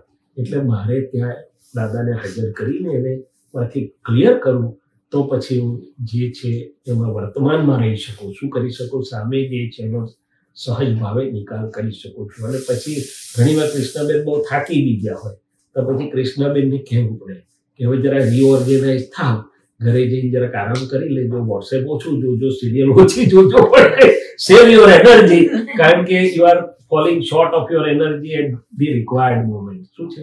મારે સર્જરી કરવાની હોય એટલે આગલા દાડે એનું ધ્યાન રાખવું પડે. ભાઈ તું ટાઈમસર હોઈ જજે, ટાઈમસર બીજે દાડે તારે સર્જરી વખતે you should be the optimum of your mind body speech, નહીં તો બગડશે કેવું. આ તો મારો દાખલો હતો છે. એટલે you have to take care કે how can you રીઓર્ગેનાઇઝ your self. નહીં તો પછી રાત્રે 12 વાગ્યા સુધી 1 વાગ્યાથી બધું એનર્જી વાપરી તો સવારે ધબડકો જ થવાનો છે મારો. અને નોર્મલી કદાચ ચાલી જાય, પણ જેવી ક્રાઇસિસ ઊભી થશે ને કે જે અમારે વધારે ઉપયોગ દેવો પડે પછી એક ફોલ્ટર આવે, કારણ કે મારી પાસે એટલી એનર્જી નથી રહી. ખ્યાલ આવે તમને? એટલે ઇટ્સ એન ઓવરઓલ સિચ્યુએશન. પણ પહેલું શુદ્ધાત્મા થઈ જવાનું, કૃષ્ણાબેનની જોડે વાત કરવાની, અને પછી ધીમે રહીને કૃષ્ણાબેનને ગાઈડ કરવાના. પ્રજ્ઞા કૃષ્ણને ગાઈડ કરી શકે છે, બહારથી કોઈ નહીં કરી શકે. બહારનું પર કૃષ્ણને પહોંચશે બી નહીં, તો ના પાડી દેશે.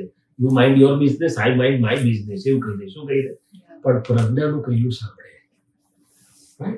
એટલે એ રીતે કહેવાનું કે નથી થતું એવું પ્રકૃતિને ગાઈડ કરવાની જરૂર છે અને રીઓર્ગેનાઇઝ કરવાની જરૂર છે. ઓકે,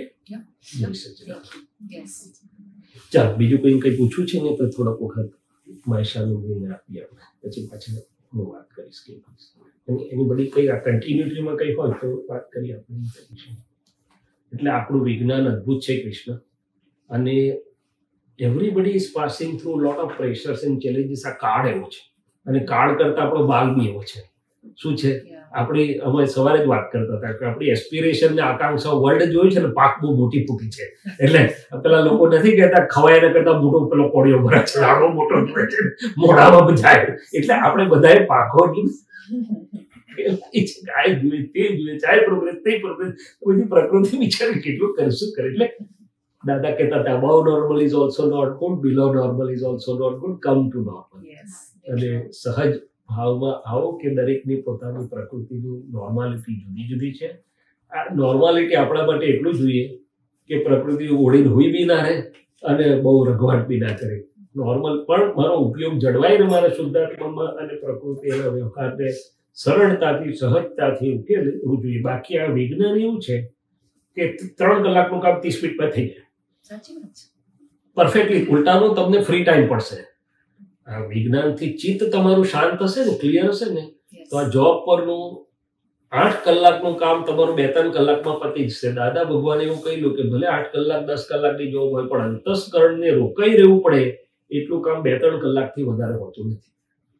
અને એ બધું અનુભવ થઈ શકે જો આપણે એપ્લિકેશન કરીએ તો. હું તો મારી ઓપ્થેલ્મોલોજીનું પોસ્ટ ગ્રેજ્યુએશન મેં કર્યું ને ત્યારે પ્રેક્ટિસ જોડે કરતો હતો, વોર્ડ ડ્યુટી હતી, બધું હતું જોડે. છેલ્લા 15 દિવસ મેં ક્લિનિકમાંથી ઓફ લીધેલો તો મને એવું લાગ્યું કે આ દિવસો વધી પડ્યા, કોર્સ તો કારનો પૂરો થઈ ગયો. અને આઈ વોઝ રેટેડ બેસ્ટ એમંગ્સ 5. પહેલા 4 તો ફૂલ ટાઈમ સ્ટડી એમાં જ હતા, હું તો બધું કરતો હતો જોડે. એટલે આ જ્ઞાન એવું છે, ચિત્તની તમારી શુદ્ધિ ને સ્થિરતા હશે ને તો ગમે તેવા કામ થોડાક ટાઈમમાં પૂરા થઈ જશે અને તમે ફ્રી રહેશો. કોઈ વ્યવહાર એવો નથી કે જે આપણને બોજારૂપ થઈ શકે આ વિજ્ઞાનને એપ્લાય કરીએ તો. ઉલટાનું ઓર મજા આવે. આ જેટલું બિઝી હોય ને એટલું શુદ્ધાત્મા ઓળખી લે. એટલે બધા એવું કે બિઝી હોય તો શુદ્ધાત્મા, મને મારો એક્સપિરિયન્સ અધર વે રાઉન્ડ છે કે ફાઇલ બિઝી હોય ત્યારે શુદ્ધાત્મા સરસ રહેવાય, ફાઇલે સરસ રહે. ને એ અનુભવ મેં કર્યો છે મારી લાઈફમાં. એક વખત એવો હતો કે 3 જોબ કરતી હતી, પણ તોય એટલી એનર્જી કે લાઈક યસ કે બધું થતું. અને last but not the list, જ્યારે મનને નથી ગમતું ને ત્યારે એનર્જી ઓછી પડે છે. મનને જો ગમતું હોય ને તો કોઈ એને ગમતા મહેમાન આવે તો ગમે તેટલી કમર બમર દુખતી બંધ જ થઈ જાય, બધું ફટાફટ દોડીને કરે. ના ગમતો આવે ને બધું દુખવા લાગે. જય સચ્ચિદાનંદ. પણ આવું આપણું વિજ્ઞાન જીવંત છે. એટલે day to day moment two moment આપણને ઉપયોગી થાય છે. ખ્યાલ? પણ આઈ એમ હેપી કે you brought out really the relevant. આને સત્સંગ કહેવાય છે. પોતાનું જીવાતા જીવનમાં શું એમાંથી આપણે પસાર થઈએ છીએ અને એમાં શું રીતે એપ્લાય કરીએ એ જ સત્સંગ છે. આપણે હાઇપોથેટિકલ ઇમેજિનરી કે કાલ્પનિક એવું કશું છે નહીં આ વિજ્ઞાનમાં.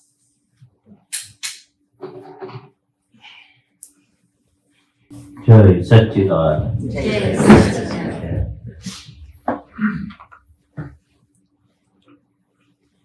બધાએ જ્ઞાન તો લીધેલું છે ને, કે નવાય છે? બહુ મને ખબર નથી એટલે શ્રદ્ધા જ્ઞાન લગભગ 6-7 નવા છે. બસ, બાકી બધા નહીં નવા એટલે તો પણ જ્ઞાન તો લીધેલું છે. હા, જ્ઞાન જ્ઞાન તો લઈ લીધેલું છે. હા. એટલે હમણાં લીધું છે. Recent. પણ લીધેલું છે ખરું. હા હા હા. એટલે એ રીતે આપણે મુખ્ય તો દાદા કહેતા હતા જ્ઞાન લીધા પછી જે આપણે દ્રષ્ટિ છે, આપણે બે આજ્ઞા છે મુખ્ય, વ્યવહાર દ્રષ્ટિથી અને નિશ્ચય દ્રષ્ટિ. એટલે આપણને દિવ્ય ચક્ષુ પ્રાપ્ત થયા આ બે દ્રષ્ટિ વાપરવા માટે. તો એનો ઉપયોગ ખાસ કે છે જ્ઞાન પછી કે છે ખાસ કરવાનો છે. શુદ્ધાત્મા ખોળવાના, નક્કી કરવાનું કે આખા દિવસમાં મારે 200-500 શુદ્ધાત્મા જોવા છે. કોટા નક્કી કરવાનો કે આખા દિવસમાં મારે આટલા શુદ્ધાત્માનો કોટા 200, 500, 1000 જોવા છે. એમને નહીં દેખાય. દાદા કે છે હું અહીં બેઠેલો, મેં નક્કી કર્યું ચલો બધામાં શુદ્ધાત્મા જોઈ લઈએ આપણે. પેકિંગ ને શુદ્ધાત્મા પેકિંગ એક વાર જોયા પછી પાછું ફરી મેં તો જોયેલું. એટલે એક-એકમાં આમ નહીં, પણ સમૂહમાં, સમૂહ હોય તો સમૂહમાં, અને 1 to 1 મળે તો 1 to 1. એટલે આ એને જાગૃતિ થઈ. દાદા ભગવાન શું કહે છે, જ્યાં જ્યાં નજર પડે વ્યક્તિ દેખાય, ઝાડ પાન પશુ પંખી કે જે વ્યવહાર દ્રષ્ટિથી પેકિંગ અને નિશ્ચય દ્રષ્ટિથી શુદ્ધાત્મા, પહેલી બે આજ્ઞા બહુ જ મુખ્ય છે કે છે. ને એને પુરુષાર્થ કીધો. પુરુષાર્થ કેમ કીધો કે એની મેરે દેખાય એવા નથી. તમારે નક્કી કરવું પડશે. ફાઇલ નંબર 1 ને કહેવું પડશે. હું મહેશને કહું કે તું શું કરે છે, ડાફડિયા મારે છે, ચલો શુદ્ધાત્મા જોઈ લો.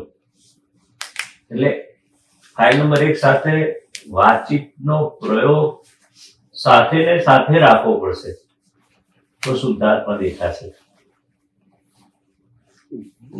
વ્યવસ્થિત શક્તિ કરતા છે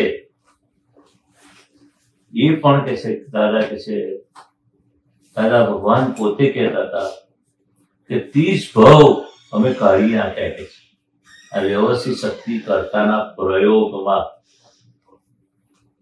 બન્યા પછી વ્યવસ્થિત, પણ આ વ્યવસ્થિત શક્તિ કરતા છે એ આજ્ઞા આપણે આપણા જીવનમાં કેટલી વાર એપ્લિકેશનમાં આજ્ઞા પાડવામાં અનુભવ એ આપણને પોતાને ખ્યાલ આવે છે કે કઈ કઈ વાપરો છો તમે એમ. દાદાએ બહુ સરસ દાખલો આપ્યો કે તમને કોઈ ગાડીમાં બેસાડે તો કોણ બેસાડનાર છે, કેવણ બોલાવનાર છે. રાઈડ આપીએ ને, રાઈડ આપનારો એ નિમિત્ત છે. વ્યવસ્થિત શક્તિ મને બેસાડે છે. થોડા આગળ ગયા એનો ઓળખીતો આવ્યો કે ભાઈ હવે પેલા ભાઈને કહેલું આવી ગયા છે, તમે જરા ઉતરી જાઓ. તો ઉતારનારા કોણ છે? કેટલો સુંદર દાખલો આપે છે કે વ્યવસ્થિત શક્તિ એ ઉતારે.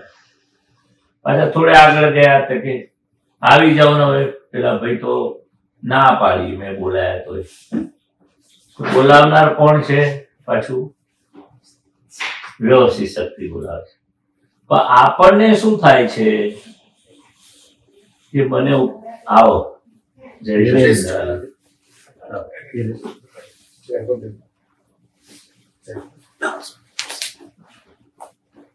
કે મને બોલાયા અને ઉતારી પાડ્યા. બોલાવનારો કરતા દેખાય કે ના દેખાય? ઉતારનારા બી કરતા દેખાય ના દેખાય, ગાડીમાં રાઈડ આપે એની વાત ચાલે, વ્યવસ્થિત શક્તિ કરતા છે. પણ તે વખતે આપણને કયા કયા સંજોગોમાં આ વ્યવસ્થિતની શક્તિની આજ્ઞા ચુકાય છે એનો આ દાખલો આપીએ. આમ તો દાદા ભગવાને કહ્યું કે વ્યવસ્થિત શક્તિ કરતા છે એવું સંપૂર્ણ કે છે. આવા ભાઈ કે સંપૂર્ણ એનો અનુભવ થયો દરેક સંજોગો તો કેવળ જ્ઞાન થાય એવું છે આ વ્યવસ્થિત શક્તિ કરતા છે. એટલે આપણા જીવનમાં ડગલે ને પગલે આ વ્યવસ્થિત શક્તિ કરતા છે એ અનુભવમાં આવતું હશે કે નહીં આવતું હોય? શું લાગે છે તમને? હા, અને આવે ખરું, આપણે નોંધ કરીએ છીએ કે વ્યવસ્થિત શક્તિ કરતા છે એ આજ્ઞા પાડી કે આજ્ઞા નથી પડી એ પણ આપણને અનુભવમાં આવે છે. ખબર પડે છે કે નહીં, ચૂકી ગયા એનો વાંધો નથી, પણ ખબર પડી ગયા, ચૂકી ગયા, વ્યવસ્થિત શક્તિ કરતા છે એવું. જમવાનું આવ્યું તો કે વ્યવસ્થિત શક્તિ એ સપ્લાય કર્યું. થોડું મીઠું ઓછું પડ્યું તો કે કોણે ઓછું નાખ્યું? વ્યવસ્થિત શક્તિ. આપણે ઉપર મીઠું લઈ લેવાય. દાદા ભગવાન દાખલો હાલતા હતા ને એમને હીરાબા સાથે જીવન ચરિત્રમાં, તો કઢીમાં તો કે છે કે પાણી નાખી દે.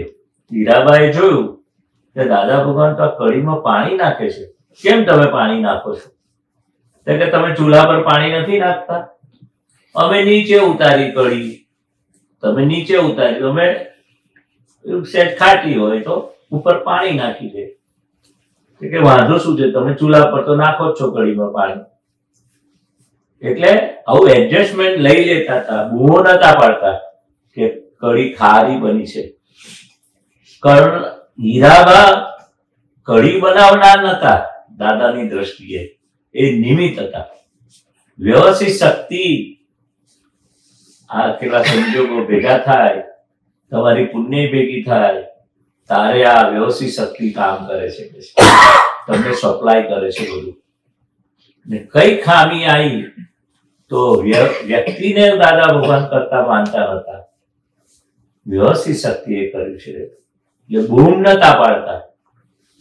હીરાબા કહે ખરા તો બોલ્યા નહીં કે આ મીઠું ઓછું પડ્યું તો નાખવાનું ભૂલી ગયા.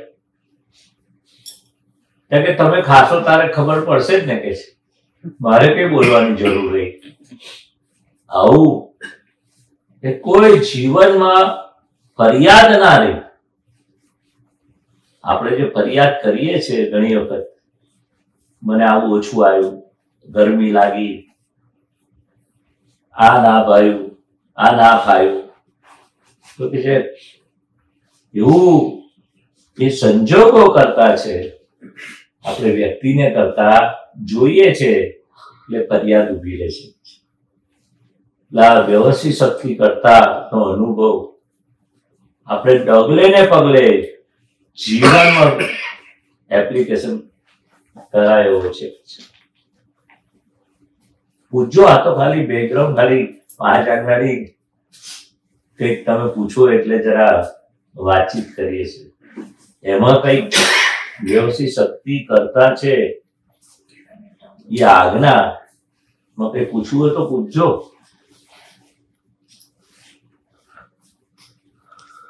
સમજણ છે આ વ્યવસ્થિત શક્તિ કરતા છે એટલે વ્યક્તિ કરતા નથી. દાદા ભગવાને શું કહ્યું? સાયન્ટિફિક સર્કમસ્ટન્શિયલ એવિડન્સ, દેખીતા કે ના દેખાય બધા સંજોગો ભેગા થાય તારે કાર્ય થાય છે. એ કાર્ય થયા પછી કે વ્યવસ્થિત શક્તિ કરતા છે. ઘણી બહુ ડિપ્રેશન આવી જાય, હાલી જાય બધું, દાદા કહે છે બોલજો, વ્યવસ્થિત શક્તિ બહાર કશું થવાનું નથી. તમારું ડિપ્રેશન એ જતું રહેશે, જે હારી ગયા હશો તમે એ જતું રહેશે. છે વ્યવસ્થિત, બન્યા પછી બોલવાનું છે. આવા સંજોગોમાં કે બોલજો, જાઓ ડર લાગતો હોય, કઈક ભય એટલો બધો ડિપ્રેશન જેવું હોય. બાકી આ વ્યવસ્થિત શક્તિ કરતા છે એમની શોધખોળ કેવી હતી, જબરજસ્ત કે છે. એનાથી ફાયદો શું થાય કે વ્યક્તિ કરતા ના દેખાય, વ્યક્તિ દોષિત ના દેખાય.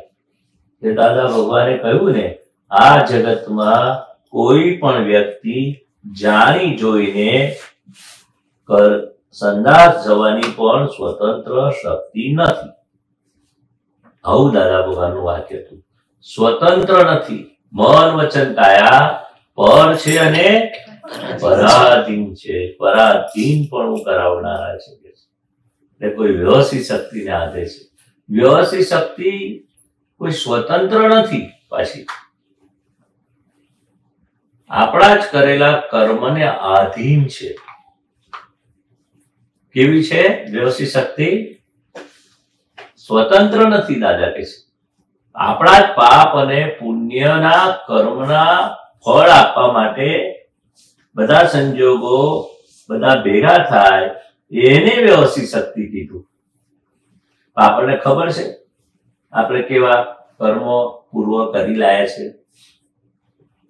એનું ફળ કયું આવવાનું છે. એટલે પહેલેથી ના બોલાય. બધા જ પ્રયત્નો આપણે એફોર્ટ કરીએ, સારી રીતે ગાડી ચલાવીએ, રૂલ્સ રેગ્યુલેશન વિથ લાયસન્સ, પછી બને એ વ્યવસ્થિત. પહેલા ના બોલાય કે છે. આ ત્રીજી આજ્ઞા જબરજસ્ત ને ચોથી ફાઇલોનો સંભાવે નિકાલ. FILE file. દાદા ભગવાને બહુ સરસ વાક્ય કહ્યું કે ફાઇલ શબ્દ એટલે આધ્યાત્મિક વિજય કહેવાય. કેવો કહેવાય? શું કહેવાય? આધ્યાત્મિક વિજય. કેમ એવું કીધું હશે? એટલું બધું શું છે? FILE file. આપણે શુદ્ધ આત્મા, આ મન વચન કાયા, આ પાડોશી, એ શું થઈ ગયું? આ વળગણ. કઈ વળગણ? મન વચન કાયાને વળગણ કહી, એને ફાઇલ નંબર 1 કહ્યું. પછી 2, 3, 4, 50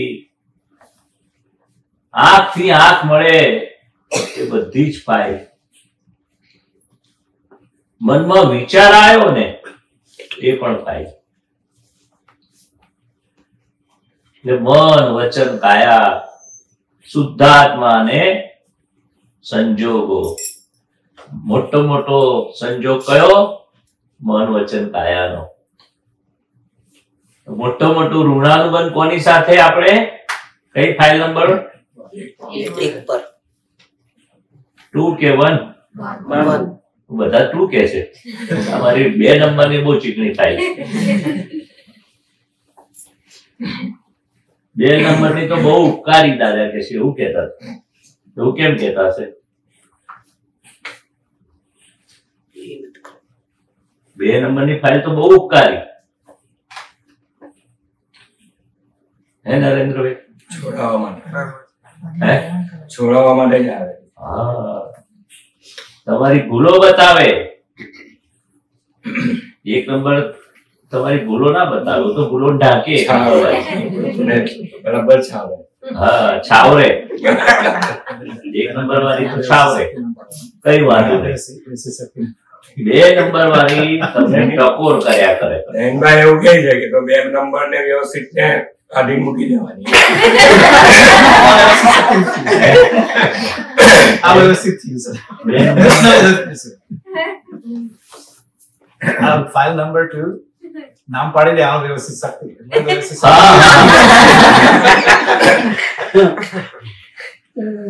વ્યવસ્થિત શક્તિને આધીન છે બધી ફાઇલો. 2 નંબર એટલી નથી. આમ મન વચન કાયા પણ વ્યવસ્થિત ને તાવે છે.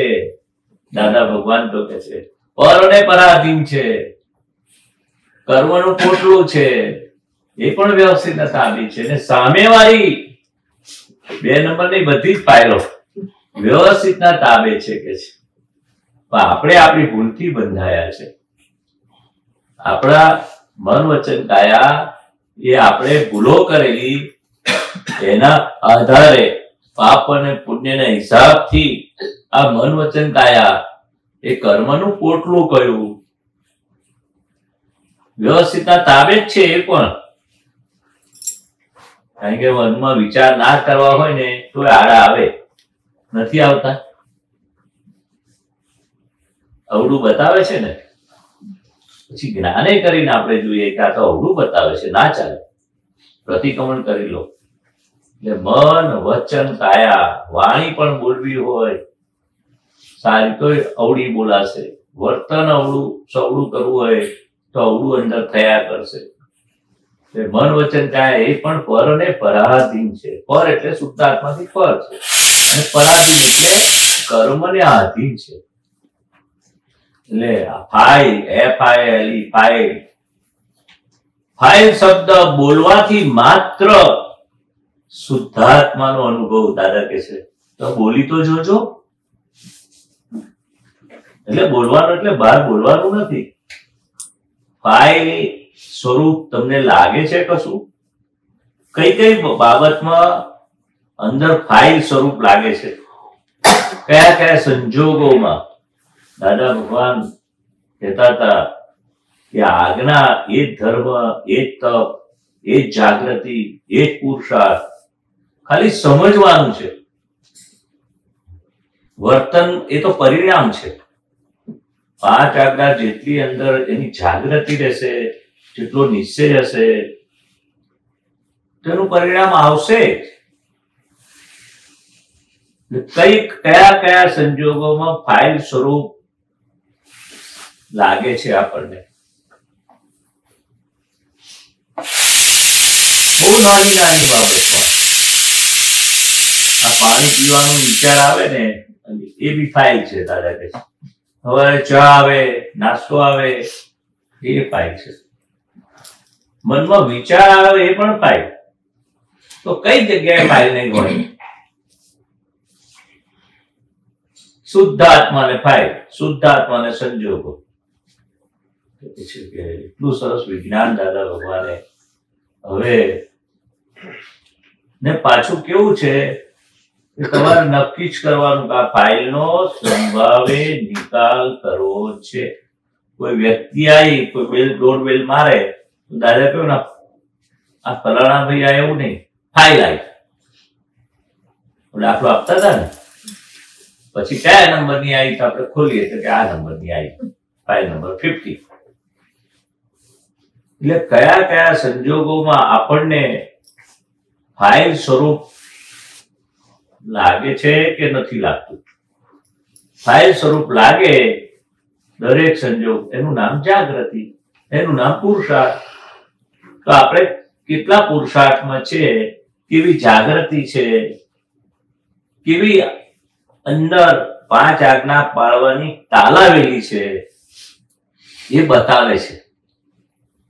આપણે કેટલા કાચા પડીએ છીએ 5 આજ્ઞામાં, એ બધા સંજોગો આપણા અંદર જે ઉભા થાય ને આપણને આ ફાઇલ સ્વરૂપ નથી લાગતું, શુદ્ધાત્મા નથી દેખાતા, વ્યવસ્થિત શક્તિની આજ્ઞામાં કાચા પડીએ છે, તો દાદા ભગવાન કહે છે એને જાણો. ખબર પડવી જોઈએ કે ઓહો અહીં મારો લોપડ ચોપડમાં ગયો ટાઈમ, હવે મારે આ પરીક્ષા હું ફેલ થયો તો મારે ફરી પાછું તૈયારી કરીને પરીક્ષા પાકી કરવાની છે. આમાં કોઈ પૂછવું હોય તો પૂછજો. દાદા ભગવાન કહે છે આપણે સત્સંગ શેનો હોય? હવે જે તમને જ્ઞાન મળ્યું છે, શુદ્ધાત્માનું બીજ રોપાઈ ગયું છે, આ 5 આજ્ઞા મળી છે, એ 5 આજ્ઞા પાકી કરી લેવા માટે, એની જાગૃતિમાં રહેવા માટે, એના પુરુષાર્થમાં રહેવા માટે નો સત્સંગ ને સત્સંગ કહેવાય છે. હવે તમારે સત્સંગ કે છે આની પૂર્ણાહુતિ કરી નાખવાની કે છે. બેઝિકલી જે તમને જ્ઞાન પ્રાપ્ત થયું, નવા હોય કે જૂના હોય, અમારે આ જ કરવાનું છે. અમે કઈ બધું પામી ગયા છે એવું નથી. આના જ પુરુષાર્થમાં એ 5 આજ્ઞા એ જ દાદા ભગવાન છે. અને એ જ 5 આજ્ઞા કે અમારું સ્વરૂપ છે આવું કહેતા હતા. ને અમારી કૃપા પણ આ 5 આજ્ઞા થી અમારી કે છે દાદા ભગવાનની કૃપા ઉતરશે, આવા શબ્દો હતા કે છે. ને આજ્ઞા એક ધર્મ અને એક તપ. શું લાગે છે બધાને? અત્યારે આ જે ફાઇલોની વાત થઈ એમાં તારું જે ઉદાહરણ, એ ફાઇલ ક્યારની મારા મગજમાં એમને ના પૂછી શકતો. તમારી પાસે આવી હોય બધી વાત, અમુક ત્યારે એમ થયું કે મને આમ ક્યારનું એમ થાય છે કે પૂછી લેવું જોઈએ, એટલે એનું નિરાકરણ થાય. કૃષ્ણા જયારે વાત કરી, હું કૃષ્ણના ફાધર છું, મારું નામ રસિક દરજી છે. અમે ગાય આધારિત ખેતી કરીએ છીએ ભારતમાં. 8 વર્ષથી પ્રશ્ન સીધો આવું, 8 વર્ષથી અમે એક આંબાને, ઘણા આંબા છે પણ એમાં એક આંબાને ફળ ના આવે નાનપણ, આમાં મોર ને એવું બધું આવે પણ ફળ એક ના બેસે, ઉછળતી આપણી ખેતીની ભાષામાં કહીએ તો એને કંઈક રોગ આવી ગયો. વિઝિટરો બધા આવે, બધા કે મારા મિસિસ કે આને તમે નિકાલ કરો. ગાય આધારિત ખેતી છે, બધાને હું ખાલી એટલું જ એક રિક્વેસ્ટ કરું કે જે બધાને મળે છે એ બધાને મળે છે. તારે તારી રોગ પ્રતિકારક શક્તિ વધારવી જોઈએ. 8 વર્ષથી રાહ જોતા હતા, આ વર્ષે ખૂબ કેરી આવી.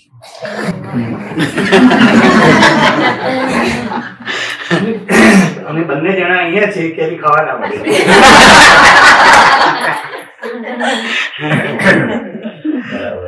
એટલે આમાં આપણે જે વાતો થઈ બધી કે બધી પોઝિટિવ એનર્જી કંઈક વર્ક કરે છે, તો આ પ્રશ્ન છે કે ભાઈ આમાં શું વર્ક કર્યું? વનસ્પતિમાં જીવ તો છે જ. હા, તો ત્યાં જે આપણે પ્રાર્થના કરી, રિક્વેસ્ટ કરી કે ભાઈ બધાને મળે છે, તને મળે છે, તો તારે તારી રીતે વિચારવાનું. છેલ્લે તો ઉદય આવી ગઈ અમે આવે ત્યારે મને તો એમ હતું કે આ ઉદયનો ખોરાક બનશે. અને જીવો જીવસ્ય જીવનમની કડી અમે મેળવીને ચાલીએ છીએ. છેલ્લા 8 વર્ષથી અમે ફાર્મમાં જ રહીએ છીએ અને આ એક પ્રવૃત્તિ કરી છે. આ એક જે અસર થઈ એના ઉપર, એના વિશે. હા, એટલે આ વ્યવસ્થિત શક્તિ જ કામ કરી છે, પણ આપણને બધી ધરપત ના રહે ને એટલે શું કહેવાય, એને ઉખાડી નાખો. તમારા વાઈફે ના કહ્યું કે કાઢી નાખો, તો એના ઉદય કર્મ જો 6-7 વર્ષ સુધી ફળ ના આપ્યું, ઉદય લાગી ગઈ, એ આખું એનું સંજોગો ના બાજ્યા કેરી આપવાના, પણ આપણે પોઝિટિવ રહ્યા, એને ઉખેડ્યો નહીં, પ્રાર્થના કરી કે જે કઈ પોઝિટિવ પ્રયત્ન કર્યા તમે, તને જેટલું પાણી, ફર્ટિલાઇઝર બીજાને હું તને આપું છું, પણ તમારામાં જે નેગેટિવ સ્પંદન ના ઉભા થયા, ધેટ્સ પોઝિટિવ. એટલે એ કોઈ પણ દાદા ભગવાન શું કે છે, આ તો આંબા સાથે બન્યું. કોઈ પણ વ્યક્તિ સાથે પણ ગમે તેવું ફળ આપવા માટે કોઈ વ્યક્તિ પણ તમને લાગે કે આમ મને મદદ નથી કરતી, એટલે ફેમિલીમાં કે કોઈ પણ આવું, તો આપણે પોઝિટિવ રાખીએ. ડોક્ટર સાહેબે ના કહ્યું ભાઈ ગુલાબ હોય તો કાંટાને વગવતા નથી, આપણે ગુલાબને તોડીએ છીએ કે એને કામમાં લઈએ છીએ, ગુલાબને વળીએ છીએ કાંટા કેમ છે, કાંટા કેમ છે. એવી રીતે આપણે એને નેગેટિવ ના વિચાર્યું તો ફળ આપશે જ, આજે નહીં તો કાલે. એનો એક સમય પાક્યો નતો, એને દ્રવ્ય ક્ષેત્ર કાળ ભાવ કે છે ને, એ કાળ એક લેકિંગ પોઈન્ટ હતો, એટલે લેટ થઈ. તમે જો પોઝિટિવ રહ્યા, એનું ફળ ચાખવા મળ્યું. સહેજ પણ નેગેટિવ થયું હોય તો કે છે કે આ અંદર નેગેટિવ બધું ઊભું થઈ જશે, થાય, સામે પડઘા પણ નેગેટિવ ના આવે. એટલે આ નક્કી કરેલું એક દાડો ફળ આપશે, આપણે એનો ઉકેળવો નથી કે છે. એટલે બહુ દાદા ભગવાન પોતે બી કહેતા કે અમે જે છોડવો રોપેલો છે એ તો છોડવાનો દાખલો આપેલો. અમારા હાથે જે સંસ્કાર સિંચન ને બધું થયું છે, રેલવેની લાઈન પણ કે છે એ બાજુથી જાય અમે બીજી તરફ લઈએ, પણ એ છોડવો ના ઉકેલીએ કે છે. અમારા હાથે રોપેલો હોય, અમારા હાથે સિંચન થયેલું હોય, એ છોડવાનો દાખલો આપતા હતા કે લાઈન રેલવેની પણ કે છે એને અમારા હાથે સિંચન થયેલું હોય એટલે આપણા પણ વ્યવહારમાં કોઈ પણ વ્યક્તિ સાથે તમે પોઝિટિવ રહેશો, સહેજ પણ નેગેટિવ દેખાય પણ એને પોઝિટિવ તરીકે ડીલિંગ કરશો તો એક દાડો આપણા જ પડઘા એને પડશે. એક આ છોડવામાં પણ એક આવી શક્તિ છે, એમાં પણ જીવ છે. તો મનુષ્યમાં શું ના થાય? આ એક દાખલો છે તમારા જીવનમાં કે ભાઈ આમાં સાથે આવું થયું.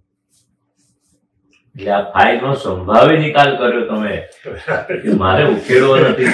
6-2-3 કીધું શું નડવાનું હતું આપણને? એટલે ફાઇલ સ્વરૂપ લાગવું જોઈએ. આપણે શું કહેતા હતા ને ફાઇલનો આ સંભાવે નિકાલ કરવો છે, નક્કી કર્યું કે છે એટલું સરસ ફળ આપશે તમને દરેક સંજોગો. બીજું આવું જ એક સેમ દૂધીનો વેલો 2 વર્ષથી સરસ મજાની દૂધી આપતો હતો, પછી બંધ થઈ ગયું અને જાડું આમ થળિયું જાડું થઈ ગયું તો મને કે કાઢી નાખો એટલી બધી દૂધી આવી. હવે કશું કાઢવાની વાત હવે એ વખત કીધું, હવે ત્રીજી વખત કશું કાઢવાનું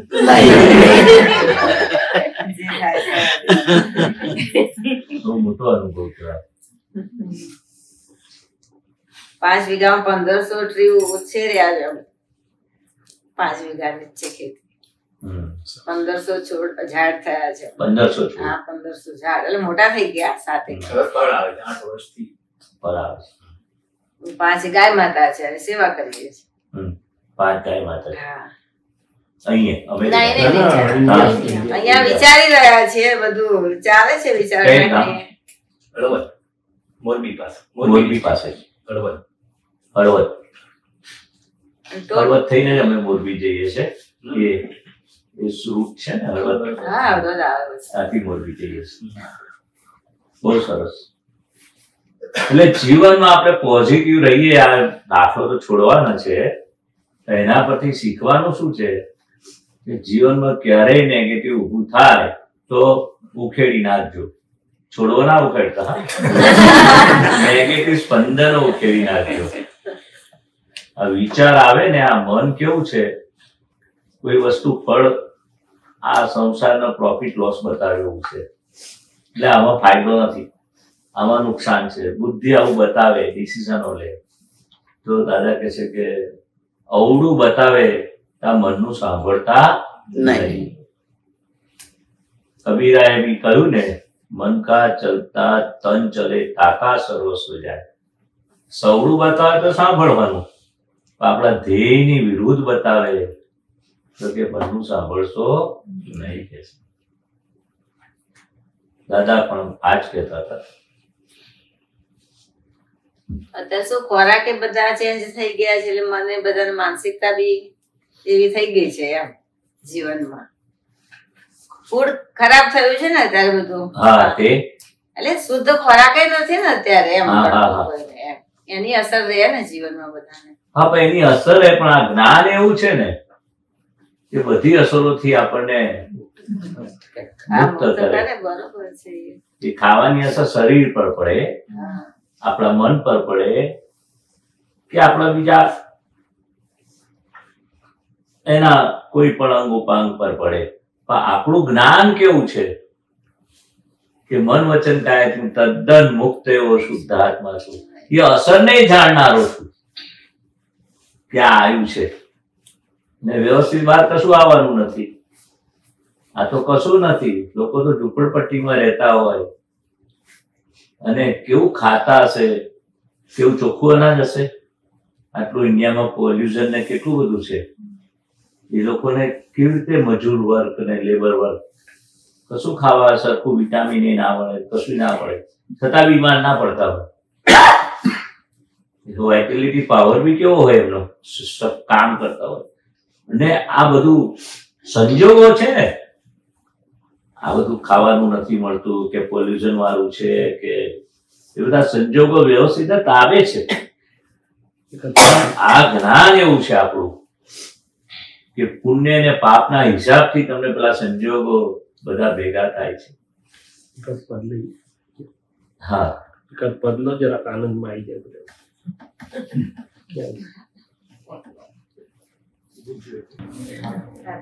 અંબે માતાના લાલાને રક્ષણ કરજો મેરા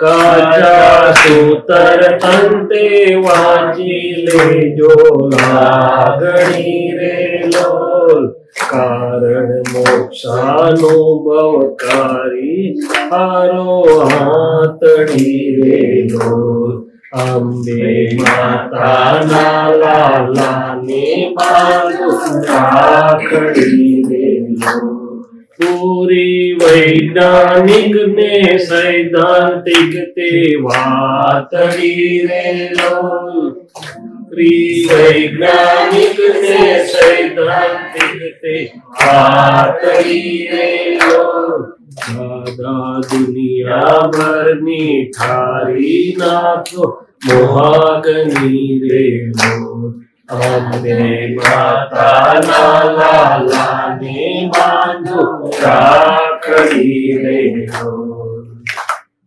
એક આવો એકાદ બે ગાવ જરા બધા ઉલ્લાસમાં, બધા ઠંડા ઠંડા બેસી જરા બસી તક ઉલ્લાસ થાય તો જ આગળ ચાલીએ આપણે. ઊંધું યા તો સીધું બોલો નામ દાદા આપો આપ જ અક્ષર બોલે દાદા મોક્ષ વિધાતા.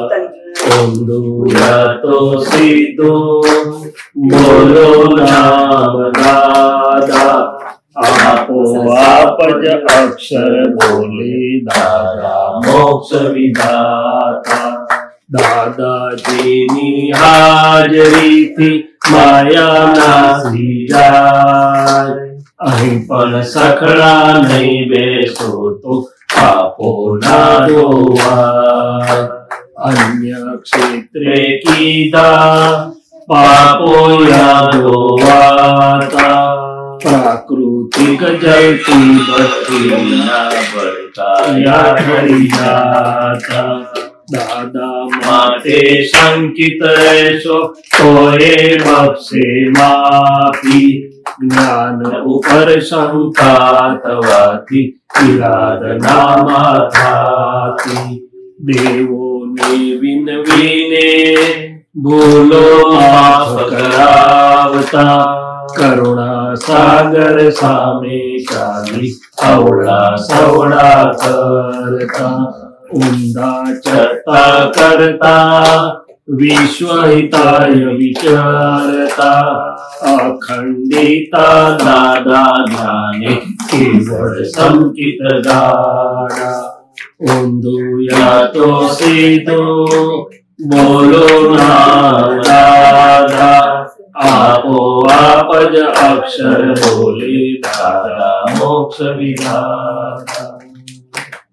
તમે આવી ગયા પછી એવું લાગે છે આખું વાતાવરણ સુરભિત પાસે છે. બંધ ઉરના કમાડ સ્વયં ખુલે જ છે, વાયુ શીતલકારી શ્વાસો શ્વાસે ફોરે છે. હવા સુતેલાને સ્પર્શીને દંડોળે છે. વાયુ જુઓ ઘરની ભીત દાદા નામ બોલે છે. જુઓ ઘરની ભીત દાદા નામ બોલે છે. જુઓ ઘરની ભીત દાદા નામ બોલે છે. પ્રયોગો ભૂલો પોતાની જોનારા જગતમાં થઈ શકે ભગવાન, ફરીથી થાય નહીં તે ભૂલ.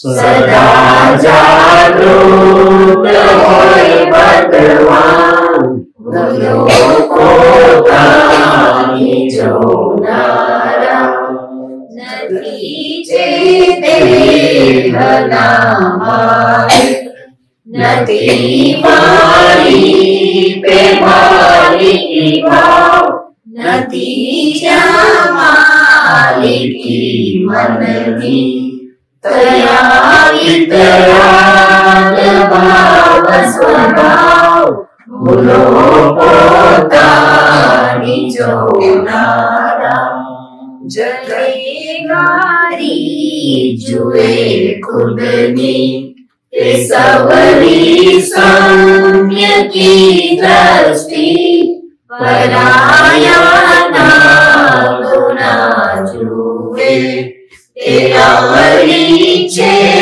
મિથ્યા દ્રષ્ટિ ભૂલો પોતાની જોનારા જે પોતાના જુએ દોષો જગત તેને દિયે છોડી બીજાના દોષ દેખે છે ત્યાં સુધી જીવતી હોળી ભૂલો પોતાની જોનારા કરુણા રાખવા જેવું જગત છે નરશો નહીં ન જુએ કોઈને દોષી તે દાદા પૂર્ણ જ્ઞાની અભય ભૂલો પોતાની જોનારા જગતનો શીત દેખાશે ત્યાં સુધી છે ભટકવાનું બધી છે કર્મ પોટલીયું નિકાલે છે ભગવંત હું ભલો પોતાની જોનારા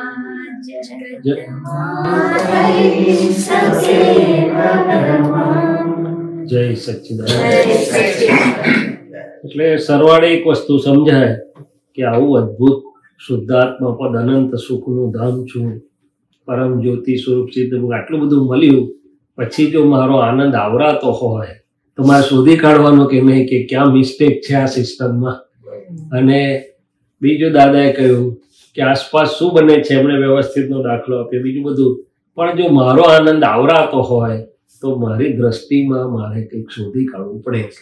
કોઈ આ એક ફાઇલ એક સિવાય હું કોઈને માટે જવાબદાર નથી, સીધે સીધો છું. સબકી સંભાળો મેં મેરી ફોડતા હું નહીં કહ્યું, તો મારી દ્રષ્ટિ એવી તો રાખવી જ પડે મારે કે આ ફાઇલ એકની ભૂલ હોય તો બરોબર છે, હું જવાબદાર છું મારે, પણ બાકી મારો આનંદ આવરાવવો જોઈએ નહીં.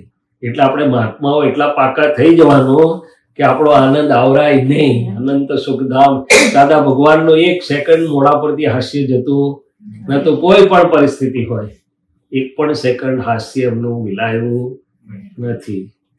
અને બધા જ ભગવાનો, બધા જ વિતરાગો પુરુષો આવી રીતે રહ્યા છે. શું છે, મહાવીર ભગવાને નહીં જોયું કે ભાઈ ભસ્મક આવે છે, 2500 વર્ષ શાસન પર વાદળ આવવાના છે, પણ એમનો આનંદ ઓછો થઈ ગયો. કેમ? એમનું શાસન હતું તો ઓછું ના થઈ જવું જોઈએ કે ભાઈ મારો છું આવેલો છોડવો છે, હે સાહેબ? ના, એ તો વિતરાગ છે. શું છે? બાકીનું જુએ છે કે આ શું બની રહ્યું છે. પોતાના અજવાળામાં કઈ ફરક પડતો, પોતાના આનંદમાં પણ કઈ ફરક પડતો નથી. તે મારે ક્યારેક ઓછો વધતો થઈ જતો હતો એટલે હું શોધખોળ કરતો હતો. શું કરતો હતો કે ભાઈ દાદાની કઈ દ્રષ્ટિ વાપરું, શું છે. એટલે પછી મને અમારા એક મહારાજ સાહેબ છે જૈન મુનિ, બહુ સારી વાત કરેલી કે ભાઈ મહાવીર સ્વામી પોતે હાજર હતા. શું છે, ભગવાન મહાવીરનું તો કેટલું મોટું તીર્થંકરત્વ, નામ દર્શનથી મોક્ષ થઈ જાય ને. એવું કહેવાય કે એની આસપાસ માઇલો સુધી કશું અવડા પરમાણુ ટકે નહીં, એનું એટલું બધું એ હોય. એમ છતાં શ્રેણીક રાજા એમના પરમ કૃપાપાત્ર ભાવિ તીર્થંકર થવાના છે. જો હવે ઉદય આ પરમાણુનો હિસાબ અને વિતરાગ દ્રષ્ટિ બે સમજવા માટે વાત કરું છું. તેનો જ દીકરો એને જેલમાં મૂકે છે. શું કરે છે? બધા રાજખટપણના ઉદય કેવા હોય? મહાવીર સ્વામી હાજર છે, કૃપાપાત્ર છે પેલા તો શ્રેણીક રાજા, પણ ઉદય કર્મ એનો જ દીકરો એને જેલમાં મૂકે છે. પછી એને દીકરાને એમ થયું ચલો બાપાને બહાર કાઢું, ખોલું, કારણ ગાદી જોઈતી હતી ને, આ તો બધું પૂતગલ શું ના કરે.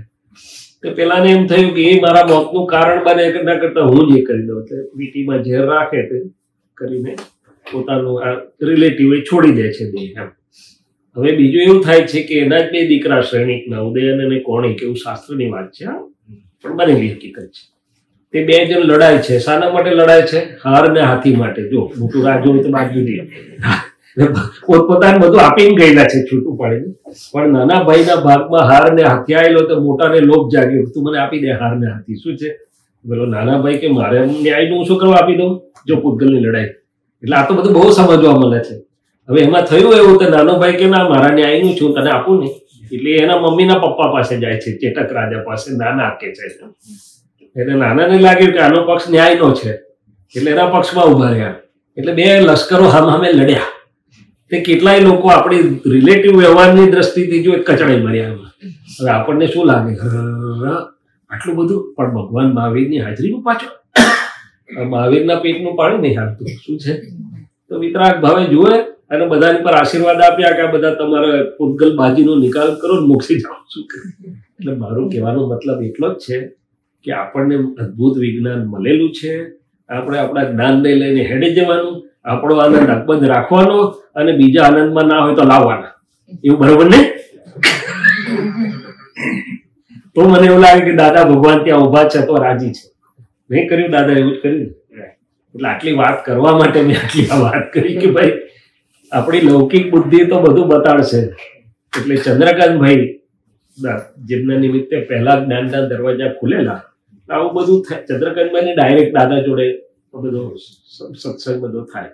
એટલે દાદા ભગવાને એમને એવું કીધેલું કે ચંદ્રકાંત, આ રિલેટિવમાં કશું આશ્ચર્ય પામીને ઉભા રહેવા જેવું નથી. શું કહેલું? શું આ કર, ખાતી થાય કર, બાકી નીકળી જા, શુદ્ધાત્મા થઈ જાય. શું છે? આપણા આનંદમાં શું કરવા કોઈ ભાગ પડાવે છે? હા, ફાઇલ એકની ભૂલ હોય તો ભાગ પડાવે તો આપણો આનંદ આવરાય, તો આપણે કબૂલ કરવું પડે કે ભાઈ યસ. પણ આપણી ફાઇલ એકની ભૂલ ના હોય તો પછી આપણે શોધી કાઢવાનું કે ભાઈ કેમ આવું, આપણી ભૂલ ક્યાં થાય છે. માટે વેબસાઇટ કરીને ચાલ્યા જાવ. ખબર કેવી રીતે પડે કે આપણે પોતાનો આનંદ જતો રહે? ખબર ના પડે. ઠંડા ઠંડા બેહી રહ્યા છે, બધા ઉલ્લાસમાં નથી રહેતા. ખબર ના પડે. બધા બાજુવાળાને ખબર પડી જાય કે કેમ યાર મોડું પડી ગયું છે, યાર કેમ તમે યાર આટલું બધું છે તો આનંદમાં નથી. મહેશભાઈ ના ખબર પડે? ગુલાબનું ફૂલ કરવાઈ જાય તો ના ખબર પડે?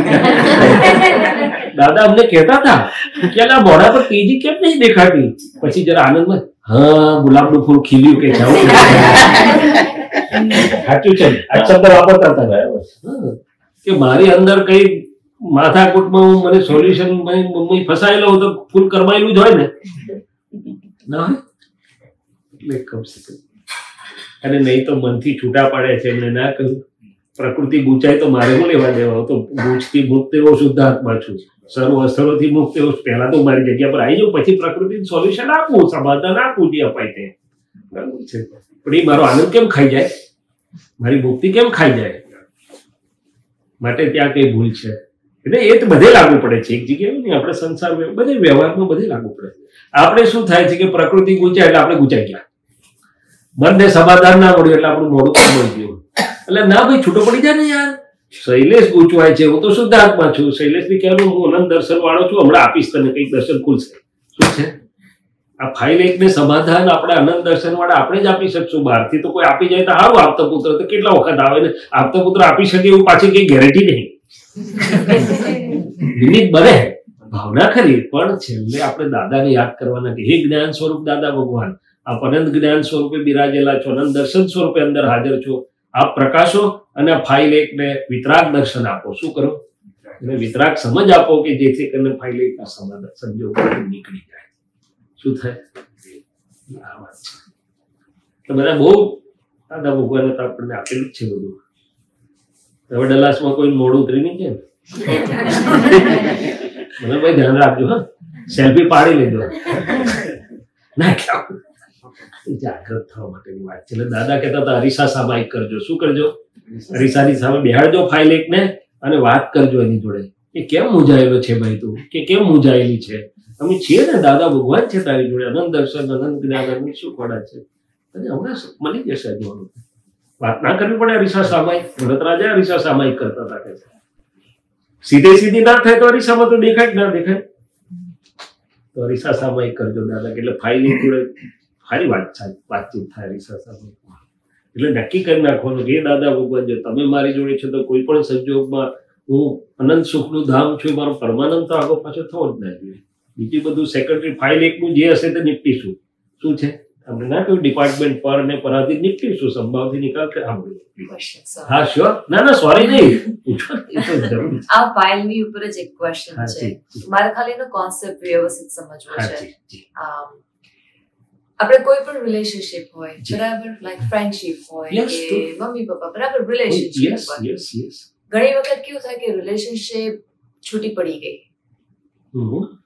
અને એ તમારે ફાઇલ ક્લોઝ કરવાનો વારો આવ્યો, અને હવે એ જ પાછી રિલેશનશિપ ભેગી થાય તો એનો મતલબ એવો કે જૂની ફાઇલ ફરીથી ખોલી કે નવી ફાઇલ બની? હજી પૂરી જ નથી થઈ. ઇન્ટરવલ પડે છે. સાચું કહું છું, કારણ કે જો સમજાવો ફાઇલ કેમ કીધું એ પહેલા સમજાવ. મેં કીધું ફાઇલ શબ્દ બહુ મોટો છે, એટલે ફાઇલ કહેતાની વારમાં હું એનાથી જુદો એવો શુદ્ધાત્મા છું પહેલા. કારણ કે ફાઇલ કીધું એટલે તરત સમજાય કે આ ફાઇલ મારાથી જુદી છે. અને બીજું ફાઇલનો ઢગલો ગમે તેવો હોય, સિમ્પલ હોય કે કોમ્પ્લિકેટેડ, આપણને બોધરેશન આપતો નથી કે નીકળીશું ફાઇલને. એમાં રાગે નથી થતો, એટેચમેન્ટ નથી થતું, એવર્ઝન પણ નથી થતું. એટલે દાદા ભગવાનનો આધ્યાત્મિક વિજય એમણે કીધું પહેલું તો મનવાણી કયા ફાઇલ છે ને એ કોઈને આવે જ નહીં. આટલા શાસ્ત્રોમાં કોઈ બોલ્યું નહીં કે મનવાણી કયા એ પર છે, પરાધીન છે કે ફાઇલ છે. એ ફાઇલ એટલે હું શુદ્ધાત્મા તે ફાઇલ. અને આ ફાઇલની અંદર જેટલી પણ ફાઇલો આપણે લાવેલા છે એ બધાનો સંભાવથી નિકાલ. સંભાવથી નિકાલનો અર્થ એવો નથી કે એટલે કે ગમતું હોય તો ચોટવું નહીં, ના ગમતું હોય તો તરછોડવી જલ્દી જતું રહ્યું એવું કરવું. બંનેમાં સંભાવથી નિકાલ કરવાનું નક્કી કર્યું છે. હવે હમણાં બની શકે કે અમે 5 વર્ષ સુધી આવ્યા જ નતા, એટલે અમારા માટે 5 વર્ષ આ બધી ફાઇલો હતી નહીં, ઉભી થઈ પાછી, એટલે કે પૂરી નથી થઈ ગઈ, અંદર હતી માટે 5 વર્ષ પછી આ ટાઈમ આવ્યો. શું આવ્યું? એટલે એ કનેક્ટિવિટી તો શું છે આપણે જાણતા નથી. એટલે અંદર આપણે એટલું જ રાખવાનું કે જ્યારે જે ફાઇલો આવશે સંભાવથી નિકાલ કરીશું. એમાં જે નજીકની ફાઇલો છે એ તો આપણા ચિત્તમાં આવતી પણ હોય છે થોડીક. શું છે? કારણ કે હજી એની જોડે કનેક્ટિવિટી છે. એટલે દાદા ભગવાન એમને 3 વસ્તુ શીખવાડેલી તે તમને કહું. દાદા ભગવાન સવારની પોરમાં મેં મંગળાના દર્શન એટલે ઉઠે ને એટલે અમે બધા બારણા પાસે બહાર હાજર હોઈએ, 5:30 વાગે ઉઠે એટલે બધાને દર્શન આપે દાદા, વિધિ સરસ દર્શન. પછી દાદા એમનો નિત્યક્રમ કરે એટલે અમને બેસાડી દે. તે દાદા પ્રયોગ કરાવે કે ચલો તમે બધા બેસી જાઓ, જેટલી પણ ફાઇલો છે રિલેટિવલી શુદ્ધાત્મા જોવા છે એવું નક્કી કરી બેસી જાઓ. 10 મિનિટ 15 મિનિટમાં 100, 150, 200 ફાઇલો આવી જાય. ઘરથી માંડીને બધી ફ્રેન્ડ આવે, આ આવે, તે આવે, જોબ ના આવે, મહાત્મા આવે, સાસરી વાળા આવે, પિયર વાળા આવે, જે પણ રહું છું એટલે રિલેટિવલી શુદ્ધાત્મા જોઈને આગળ જવાનું. આ એક જાતનો પ્રયોગ. જેટલી વખત શુદ્ધાત્મા જોઈશું ને એટલા આવરણો ઓછા થતા જશે. એટેચમેન્ટ અને એવર્ઝનની ચીકાશો તૂટશે, વ્યક્તિ રહેશે પણ આવરણો તૂટશે. એટલે દાદા હીરાબા જોડે હતા પણ આવરણો બધા ખસી ગયા, વિતરાગ ભાવે શુદ્ધ પ્રેમથી હતા. શું છે? સંજોગ રહ્યો પણ અંદરથી એમણે ચોખ્ખું કરી નાખેલું. એટલે એક રસ્તો આ છે, જેટલી ફાઇલો છે રિલેટિવલી શુદ્ધાત્મા જોતો જવું. અમે બી અત્યારે એવું કરવું પડે કે આખા દિવસમાં જે ભેગા થાય રાતે ખબર બધાના રિલેટિવલી શુદ્ધાત્મા જોઈ લો. એટલે પૂતગલથી પૂતગલ જે છે એ કંઈ ને કંઈ આમ તેમ થાય, લટિયા ગુથાયેલા કે પૂતગલ વિતરાગ નથી થયું હજી, પ્રકૃતિ વિતરાગ થઈ ગઈ નથી. એટલે મારે ઉપયોગ મૂકી રહ્યો છું. શું મૂકી રહ્યો છું? એટલે એક પ્રયોગ આખી રિલેટિવ શુદ્ધાત્મા જો કરીને આપણે જેટલો વખત એટલો વખત. એટલે દાદા કે ઓછી જે હિસાબવાળી છે પછી યાદ નહીં આવે કે ચિત્તમાં આવશે તો ચિત્તને પકડશે નહીં, અંતસ્કરણને કેચઅપ નહીં કરે. અને જે નજીકની છે વારે ઘડી આયા કરશે એટલું જોયા કરે. એટલે પછી ભેગું થાય ને તો આપણો વ્યવહાર સુંદર રીતે ઉકલે પણ અંદર અસર ના હોય. આપણને ભેગું થાય વખતે સંજોગ તો અંદર અસર ના હોય, વિતરાગ સરસ મજાનો શુદ્ધ પ્રેમથી વ્યવહાર ઉકલે. દાદા ભગવાનને 60,000 વ્યક્તિઓ હતી પણ એટેચમેન્ટ એવર્ઝન નહોતું, પણ વ્યવહાર બધા જોડે હતો. આ વસ્તુ સમજવાની છે. અમારે તો તમારા કરતા બહુ બધી ફાઇલો છે, દુનિયાભરમાંથી ભેગી કરીએ છીએ, ચલો નવા લોકો આવો, ચાલો નવા લોકો આવો. પણ દાદા હેલ્પ કરે છે. આ સમજવાનું છે કે અંદરથી અમને મુક્ત રાખે છે, રાગદ્વેષ કે અભિપ્રાય થવા દેતા નથી. શુદ્ધાત્મા જોઈને અમે આગળ ચાલીએ છીએ. છતાં થાય તો અમારે પણ કરવું પડે. એટલે નંબર 1 આ પ્રયોગ. નંબર 2 કે જે નજીકની ફાઇલો છે, જે હજી આપણને ચિત્તમાં કે અંતસ્કરણમાં ખબર છે કે હજી આ કંઈ પૂરું સંભાવથી કંઈ ચેપ્ટર બંધ થઈ ગયું નથી. ઘણીવાર ગયા પછી પણ અંદર હોય. ધારો કે મારા પપ્પા ગયા પછી પણ અંદર હોય, દાખલા તરીકે. તો અંદર છે ત્યાં સુધી મારે એ ફાઇલ જોડેના પ્રતિક્રમણ કર્યા કરવાના કે આ જિંદગીમાં જે કંઈ બન્યું છે એ રાખીને હું શુદ્ધાત્મા જોઈને પ્રતિક્રમણ કરું છું. દાદા ભગવાને પણ કહ્યું કે અમે અમારી નજીકની ફાઇલોના કેટલાય અવતારથી પ્રતિક્રમણ કરતા કરતા અને આ અવતારમાં અમે નિરંતર પ્રતિક્રમણ કર્યા ત્યારે અમે છૂટ્યા હજારો. એટલે આ એક બીજો પ્રયોગ છે કે આપણી ફાઇલો છે, સંજોગ રહેશે, ઘરમાં કંઈ છૂટા નહીં પડી ગયા આપણે, પણ અંદરથી આપણે ક્લિયર થતા જશું. શું થતા જશું? સમભાવી થતા જશું. અને પહેલું વ્યવહારનો સંભાવ આવશે, પછી દ્રષ્ટિમાં સંભાવ આવવો જોઈએ. એ શું છે બરી દ્રષ્ટિમાં સંભાવ? તો કે કોઈ મને ફેવરેબલ છે તોય મારી દ્રષ્ટિ એવી જ છે, કોઈ મને અનફેવરેબલ છે તો પણ મારી દ્રષ્ટિ બદલાતી, સમજ અંદરથી બદલાતી નથી.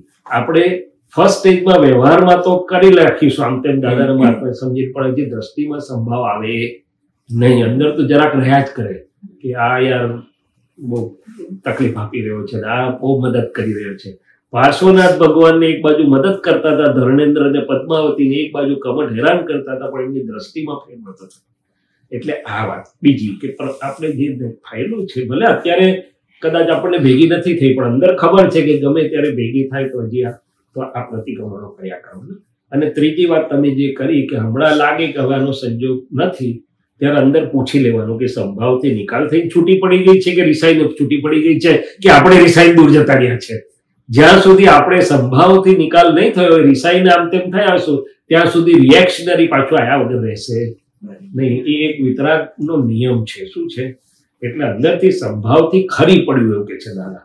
સંભાવથી નિકાલથી જ્યારે ખરી પડે ત્યારે આપણે સમજવું કે આવે તોય ભલે સંજોગને, ના આવે તો આપણે મુક્ત થયા છીએ. શું થયું છે?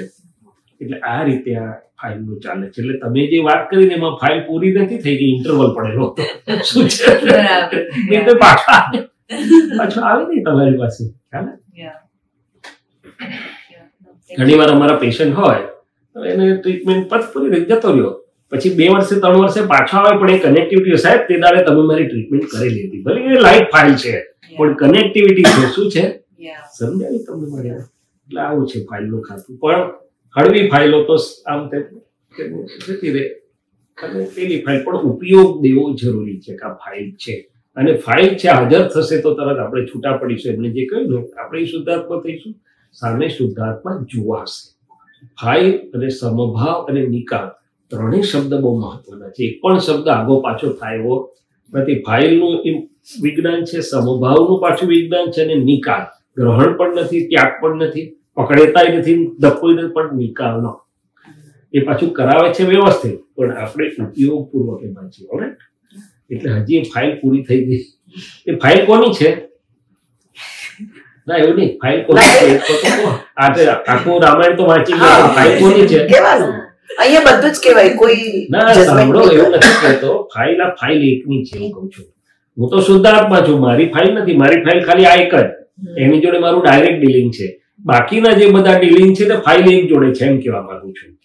એટલે આપણે પ્રજ્ઞા કૃષ્ણને ગાઈડ કરે છે. મારું કહેવાનો મતલબ આ છે. હું શુદ્ધાત્મા છું, મારે ફાઇલ એકનો સંભાવથી નિકાલ, મારે ડાયરેક્ટ લિંક છે કે એને મારે જ્ઞાતા દ્રષ્ટા રહેવાનું જરૂર પડે, તો એને પ્રજ્ઞા ગાઈડન્સ આપે, જરૂર પડે પ્રતિક્રમણ કરાવે. એટલે ટૂંકમાં આ પરમાણુઓનો સંભાવથી નિકાલ હું શુદ્ધાત્મા મારે સીધું. પણ બાકીનું પ્રજ્ઞા ફાઇલ એકને કહે છે કે તમે હવે આ બધી ફાઇલોનો સંભાવથી નિકાલ કરો. સમજ્યા? એટલે એ વાત કરું છું કે આ ફાઇલ એકની ફાઇલો છે. શું છે? શુદ્ધાત્માને તો હું તો અસંગ છું, સમજાય? તો એ પાછું જોડે રાખવાનું, મૂંઝાઈ નહીં જવાનું. આપણે અને કૃષ્ણાબેનને કે અમે છીએ તમારી જોડે, કેમ બધી ફાઇલોનો સંભાવથી નિકાલ થઈ જશે, કરો ને. ઓકે, ચાલો બીજું કઈ આનંદમાં આયા કે નહીં બધા? કે પાછળ નહીં તો કઈ ગાવા પડશે. 6:49 થયું છે. કેમ હવે આગળ શું કરવાનું છે? હા કરી, હા ક્યારે કરી? હમણાં કરી. ટાઈમ થયો. તમે જેમ ટાઈમનું ગાઈડન્સ તમારે આપવું પડશે. બધા સાંભળવામાં ઇન્ટરેસ્ટ છે ના, તે જે તમે કહો તે યુ આર જે હોસ્ટ અને લોકલ તમારે ગાઈડ કરવાનું.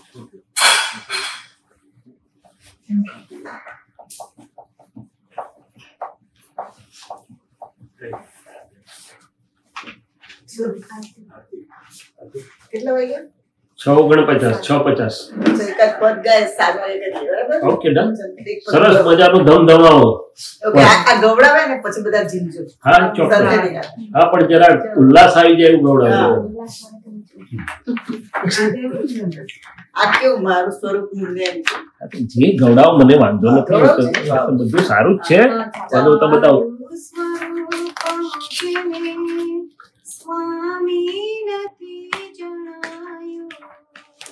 મારું સ્વરૂપ મુજને સ્વામી નથી જણાયું.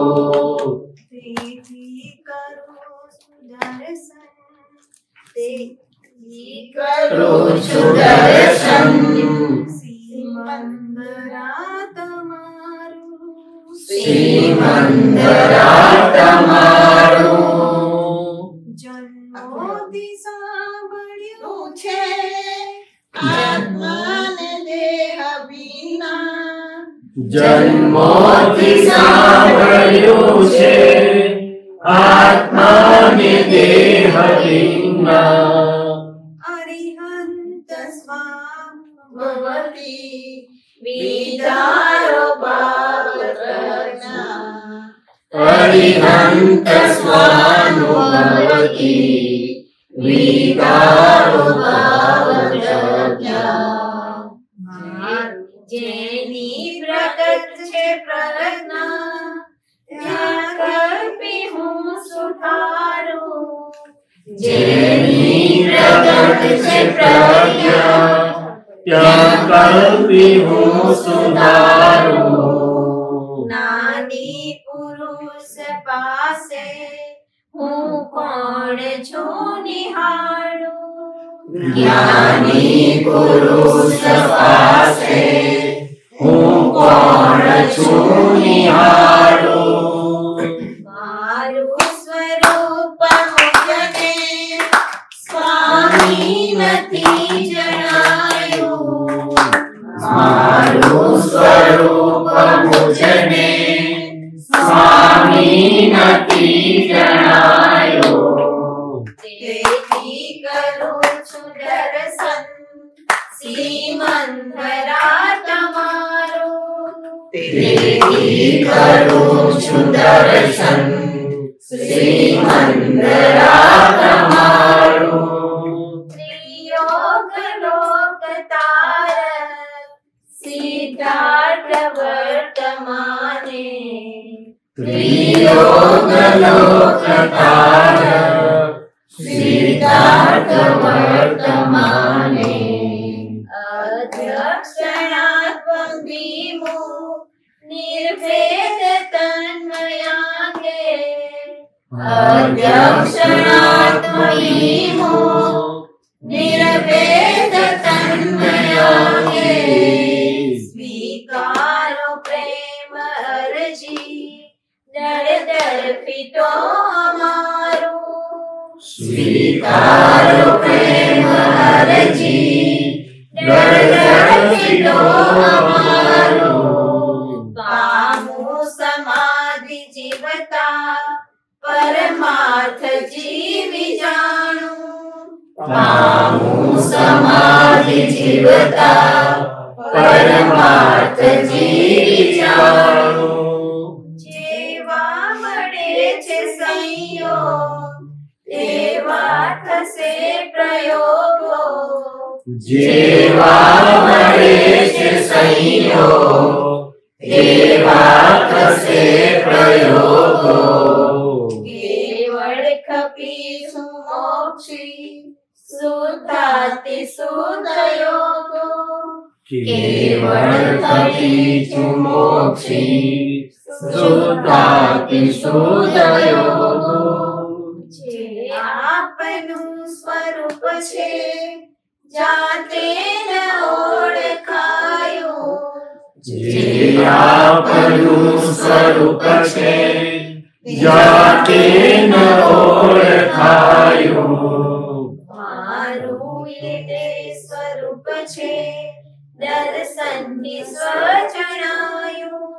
મારું સ્વરૂપ છે દર્શનથી સ્વજણાયું મારું સ્વરૂપ મુજને સ્વામી નથી જણાયું મારું સ્વરૂપ મુજને સ્વામી નથી જણાયું તેથી કરું છું દર્શન શ્રીમંધરા તમારું તેથી કરું છું દર્શન શ્રીમંધરા તમારું જય શ્રી કૃષ્ણ.